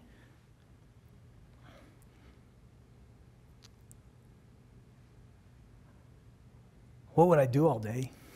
How long could I be home before I started going crazy? I had a purpose in the Army. I just didn't know what my purpose was going to be once I was out of the Army. Luckily, I found the Veterans in Piping, or VIP. This program teaches military personnel preparing to transition out of the military how to weld, and gives them a trade and a career in the United Association as a pipe fitter anywhere in the United States. It helped me find my purpose as a welder, and it guaranteed me a job during a stressful time. I don't know what would have happened if I didn't find the VIP. I don't know where I would have ended up. The VIP gave me the purpose, and Local 58 continued it as an apprentice, and now as a journeyman. In 2019, I was about a year out from becoming a building trades journeyman pipe fitter. It was a regular day like any other day. I was waiting for them to open the doors. We usually show up early so we could talk a while and our foreman can lay us out and tell us what our task is for that day. We were remodeling an education center. So I grabbed my tools. I remember grabbing my plans and my materials. I was pretty excited because we were about to put pipe up. I couldn't wait to see what it looked like. As the day went along, I remember looking for the next section of pipe to put up. That's when one of my friends had texted me. He had sent me a message, and the message said, "I hope you're doing okay, brother. Unfortunately, I have some bad news. The snake whisperer killed himself the other day." I remember stopping and just being like in shock. I told him, "What? What happened?" "I don't know. That's just what I'm hearing right now," he replied. I asked him, "Was he still in?" He said he had gotten out after he was done with his platoon sergeant time. I told him, "This sucks, bro. It sucks real bad. If you ever need anything, hit me up. I hate seeing this," he said. I told him, "Same here." I couldn't believe it.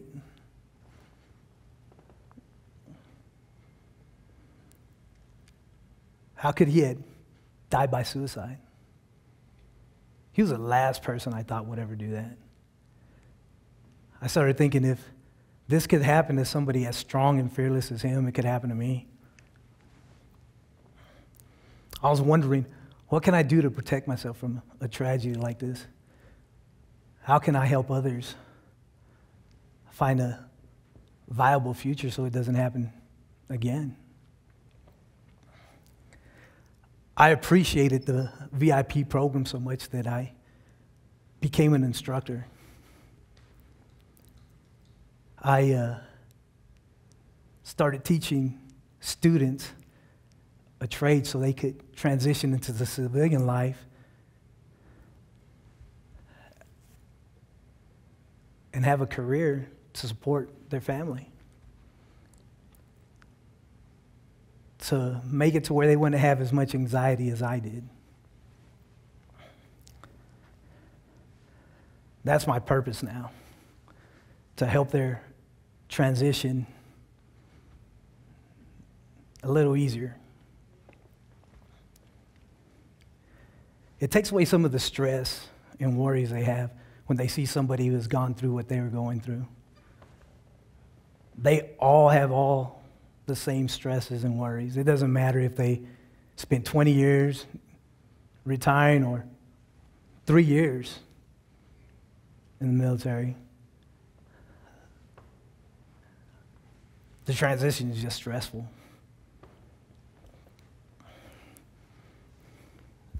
Knowing that the transition for the suicide rate for transitioning military is so high, the veteran in piping started training on peer support so that we could help or have the tools to help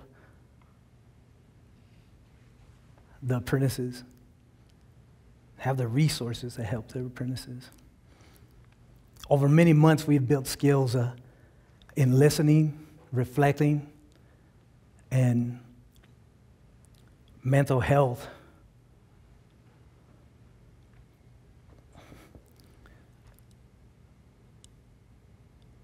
We learned about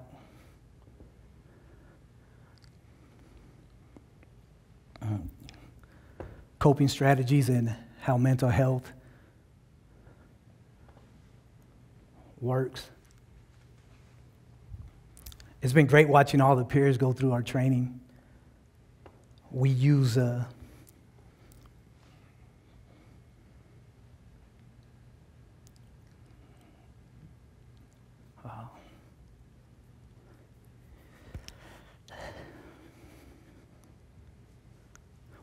role-playing the skills so that we can understand how these tools work. While we were hesitant at the beginning, we now understand the impact listening and empathy has. And most importantly, we don't give them answers. We don't, no advice. We just listen. I'd like to tell you about a student we have in our program. We started the day just like any other normal day. They come in, we talk about what they're going to do. We answer any questions about welding, and then we send them off to weld. As we're walking around, we're looking at them and checking their welds. And one of them, he's not welding very well. He doesn't look like his normal self. He looks like something's wrong. He's not talking. He's not interactive. He's just not his jolly, happy self. And his weld's just looking bad. He didn't look like his head was in it. So normally, being the guy I had before the training, or the guy I was, I would have went up to this kid and been like, what the hell? I was like, you gotta be kidding me. This looks like crap. Now, because of the training, I know that I need to ask him, is everything all right? Is there something wrong? Do you need to talk? He told me there was something wrong. He had found out that his brother had had cancer, and he wasn't taking it well at all. It was affecting not only his welding, it was affecting his personal life and his relationship with his wife. So I told him, would you like to go talk to someone? Is there anybody you feel comfortable going to see? He said he did. He's like, I want to go talk to my chaplain. It's like, all right, go take care of yourself. I remember when he came back, he had looked totally different. He looked like his old self again. He looked like a weight had been lifted off his shoulders. He was starting to talk to everybody, interact again. And most importantly, his was enjoying what he was doing. He was welding way better. I appreciate the training I went through, because if I didn't have it, I don't know what would have happened to him. So I'm thankful for that.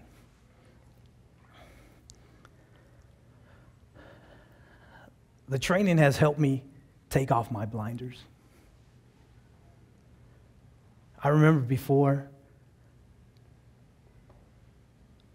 I thought you should be macho man. You should just suck it up, keep pushing through. Now I know that that doesn't work. I saw it in the military. I had the macho man mentality growing up, and I see it in the construction world. And I know it doesn't work. I think back and I remember times where I probably should have went and talked to somebody or got help. I know now that if I ever feel lonely, depressed, lost, hopeless, there's someone I can call to help me. To the snake whisperer, I know I can't bring you back, but I will carry you with me as I move forward, and I will look at trying to do everything I can to ensure that nobody else has to be lonely ever again.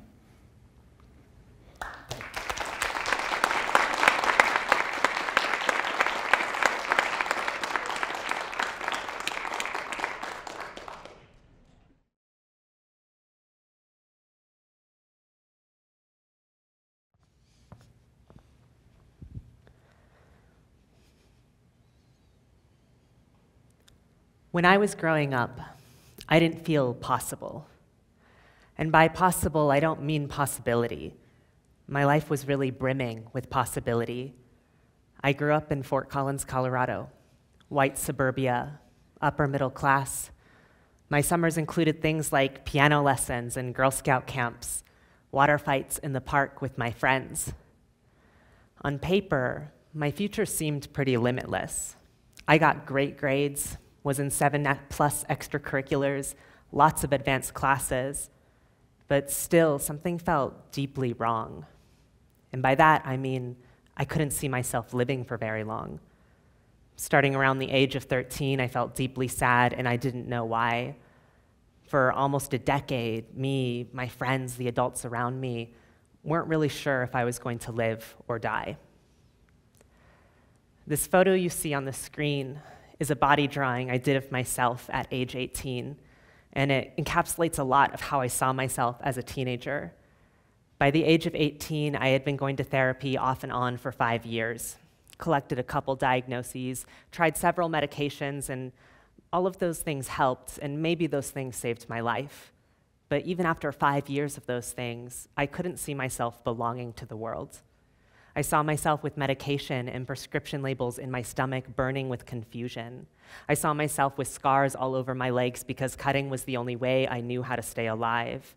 I saw myself with a small, broken heart that really cared about all the injustice I was seeing in the world, but was told too many times that if I didn't love myself, I couldn't help anyone else, and thus I felt worthless. I saw myself with railroad tracks on the soles of my feet from the frequency with which I flirted with death.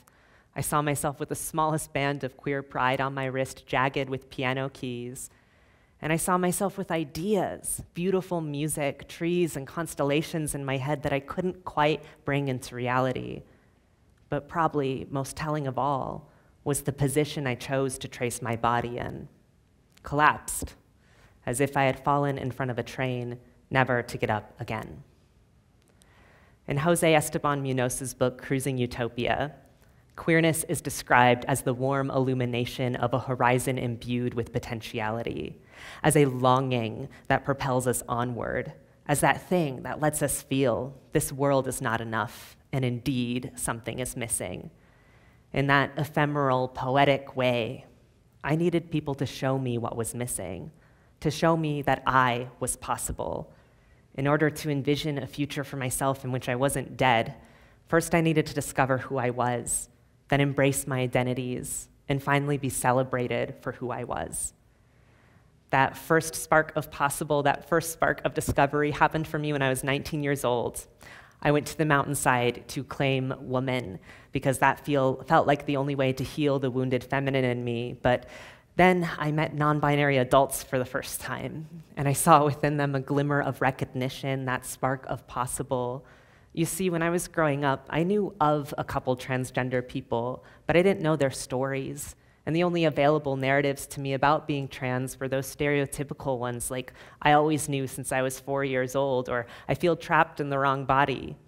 And those stories are true for some people, but they weren't true for me. But those were the stories that were given to me by a cisgender-centric world that wants to make being trans the last possible option, an option only if your life is totally miserable without it.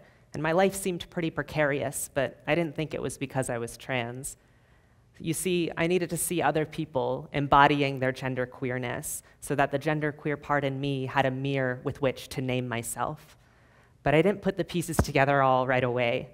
And so, with that glimmer of non-binary recognition that I didn't know how to name, the ponderosa pines and the aspen tree, I cut off all my hair to mark my transition into womanhood. And immediately afterwards, I felt this stir of curiosity, and I found myself, without knowing why, asking the non-binary people, what does masculinity mean to you? And their answers started to break every gender box in my head. For so long, I had equated masculinity only with empire, with destruction, with violence.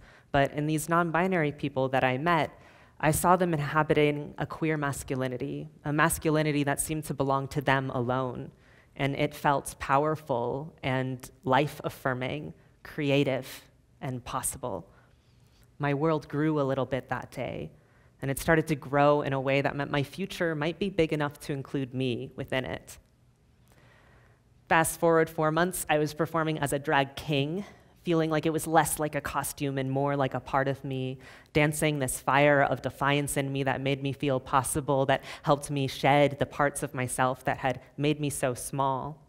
I started hearing voices entering women's restrooms, voices that would say, "Are you a woman? Are you a woman? Are you a woman?" To which I would say, "Oh my gods, stop asking." Because that question was so terrifying. That question would unravel everything in my life that I knew and everything in my life that I didn't know. But just on the other side of that question was an unfettered joy I didn't know existed, because for so long I had strived for only ordinary contentment. I had seen that my world could be bigger. I had seen I was not confined to the box of cisgender. So next I had to learn how to embrace my identity. So I joined a transgender community choir that was open to quote-unquote allies, started experimenting with they-them pronouns, experimenting with different names, noticing how envious I would start to feel from the other trans mass people in the choir who could sing bass and baritone.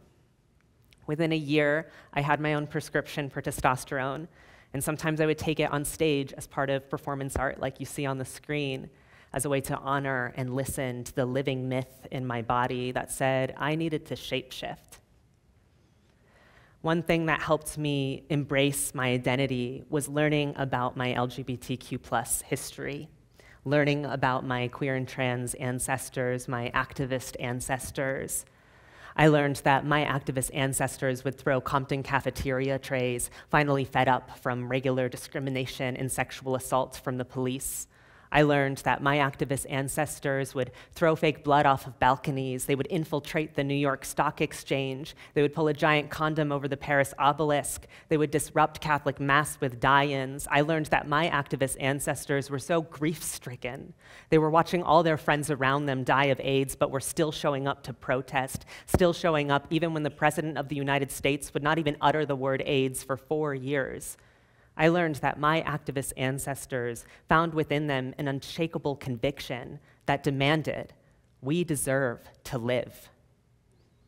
I felt proud being connected to a heritage like that, being part of a community so bound by our authenticity and love for one another. So finally, I was made possible by being seen in community. I went back to the mountainside to claim soft queer boy of infinite love, shapeshifter who knows wholeness on the changing winds, guide who lusts for the voyage of the underworld. And these antlers that you see on the screen were given to me by a trans elder I met who saw me in all of those words. And he was only 50 at the time, but too many of us become elders too young. And he took my hands in his and he said, I see you, shapeshifter. I see you, edgewalker. I see that you need your underworld journeys. That is part of your gift. But you need to come back every time. Come back every time. Come back every time. Your community needs you to. And within those words, that trans elder gave me something that my psychiatrist never could, a sense of belonging. My life was saved by my peers, by the other queer people who had gone through it, who listened so deeply to their own authenticity. They found within them a truth that had never been uttered before, that left me a roadmap to stay alive. Peer support is important to me because it asks, how do you make sense of your own story? And what I've come to learn about my own story is that suicidal teenager I was, there's nothing wrong with them. There's something wrong about the smallness of the world they were living in. And at the end of the day, yeah, there's probably some queer stuff going on with my brain chemistry, but I don't think there's anything broken or ill about me. And in fact, I think I have quite a bit of wisdom to offer the world because of the intimacy I have with my own underworld. Today, I stay alive for my queer and trans ancestors who couldn't. I stay alive because someone has to grieve all these ancestors erased in death. I stay alive for the glimmers of utopia I taste on the horizon that I hear in fragments when trans people laugh. I stay alive for the emergent ones, my transcendents, the LGBTQIA+ youth who might need to see there's more possible in the world, and to those trans boy 16-year-olds who wear dresses to school, who show me that there's more possible in the world too. And I stay alive because in a world that daily denies my existence, staying alive is the sweetest rebellion I can dance. Thank you.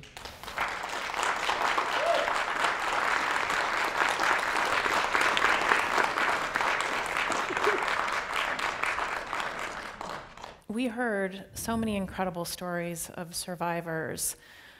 And I'm just wondering, Sally, with your experience, is there a theme that you've seen that survivors use to stay alive that you can share with us? Yeah, and actually there's the research to back it up, which makes it even stronger. Because you're a doctor. Well, it's not my research, but, right. but kind of what was demonstrated tonight are the main themes that we find over and over again. And it's not what you think necessarily. In every one of our stories here, and in the hundreds of stories that have been analyzed for themes, two things pop out. One is, I found a peer. I found someone who was on a journey, but maybe a few steps ahead of me. Right. They were like me, in one way or another. Maybe they weren't a suicide attempt survivor, but they had a similarity to me. And walking along this path with them gave me hope that if they're gonna make it, I'm gonna make it. And the second theme is, I found a way to make meaning out of my very dark days. And maybe I make meaning to be a suicide prevention advocate, or maybe I make meaning to create activism in this other part of my life that was causing pain and I want change in it. But I dove into that pain to find a way to create a world that keeps me here.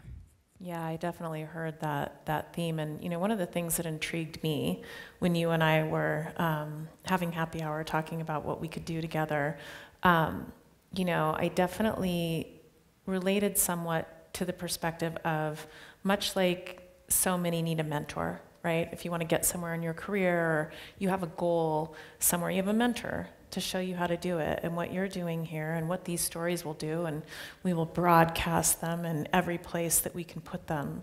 They're going to provide mentorship for somebody that's trying to get out of and to the next side of what they're doing. And so that's the meaning of these stories as well, correct? Correct.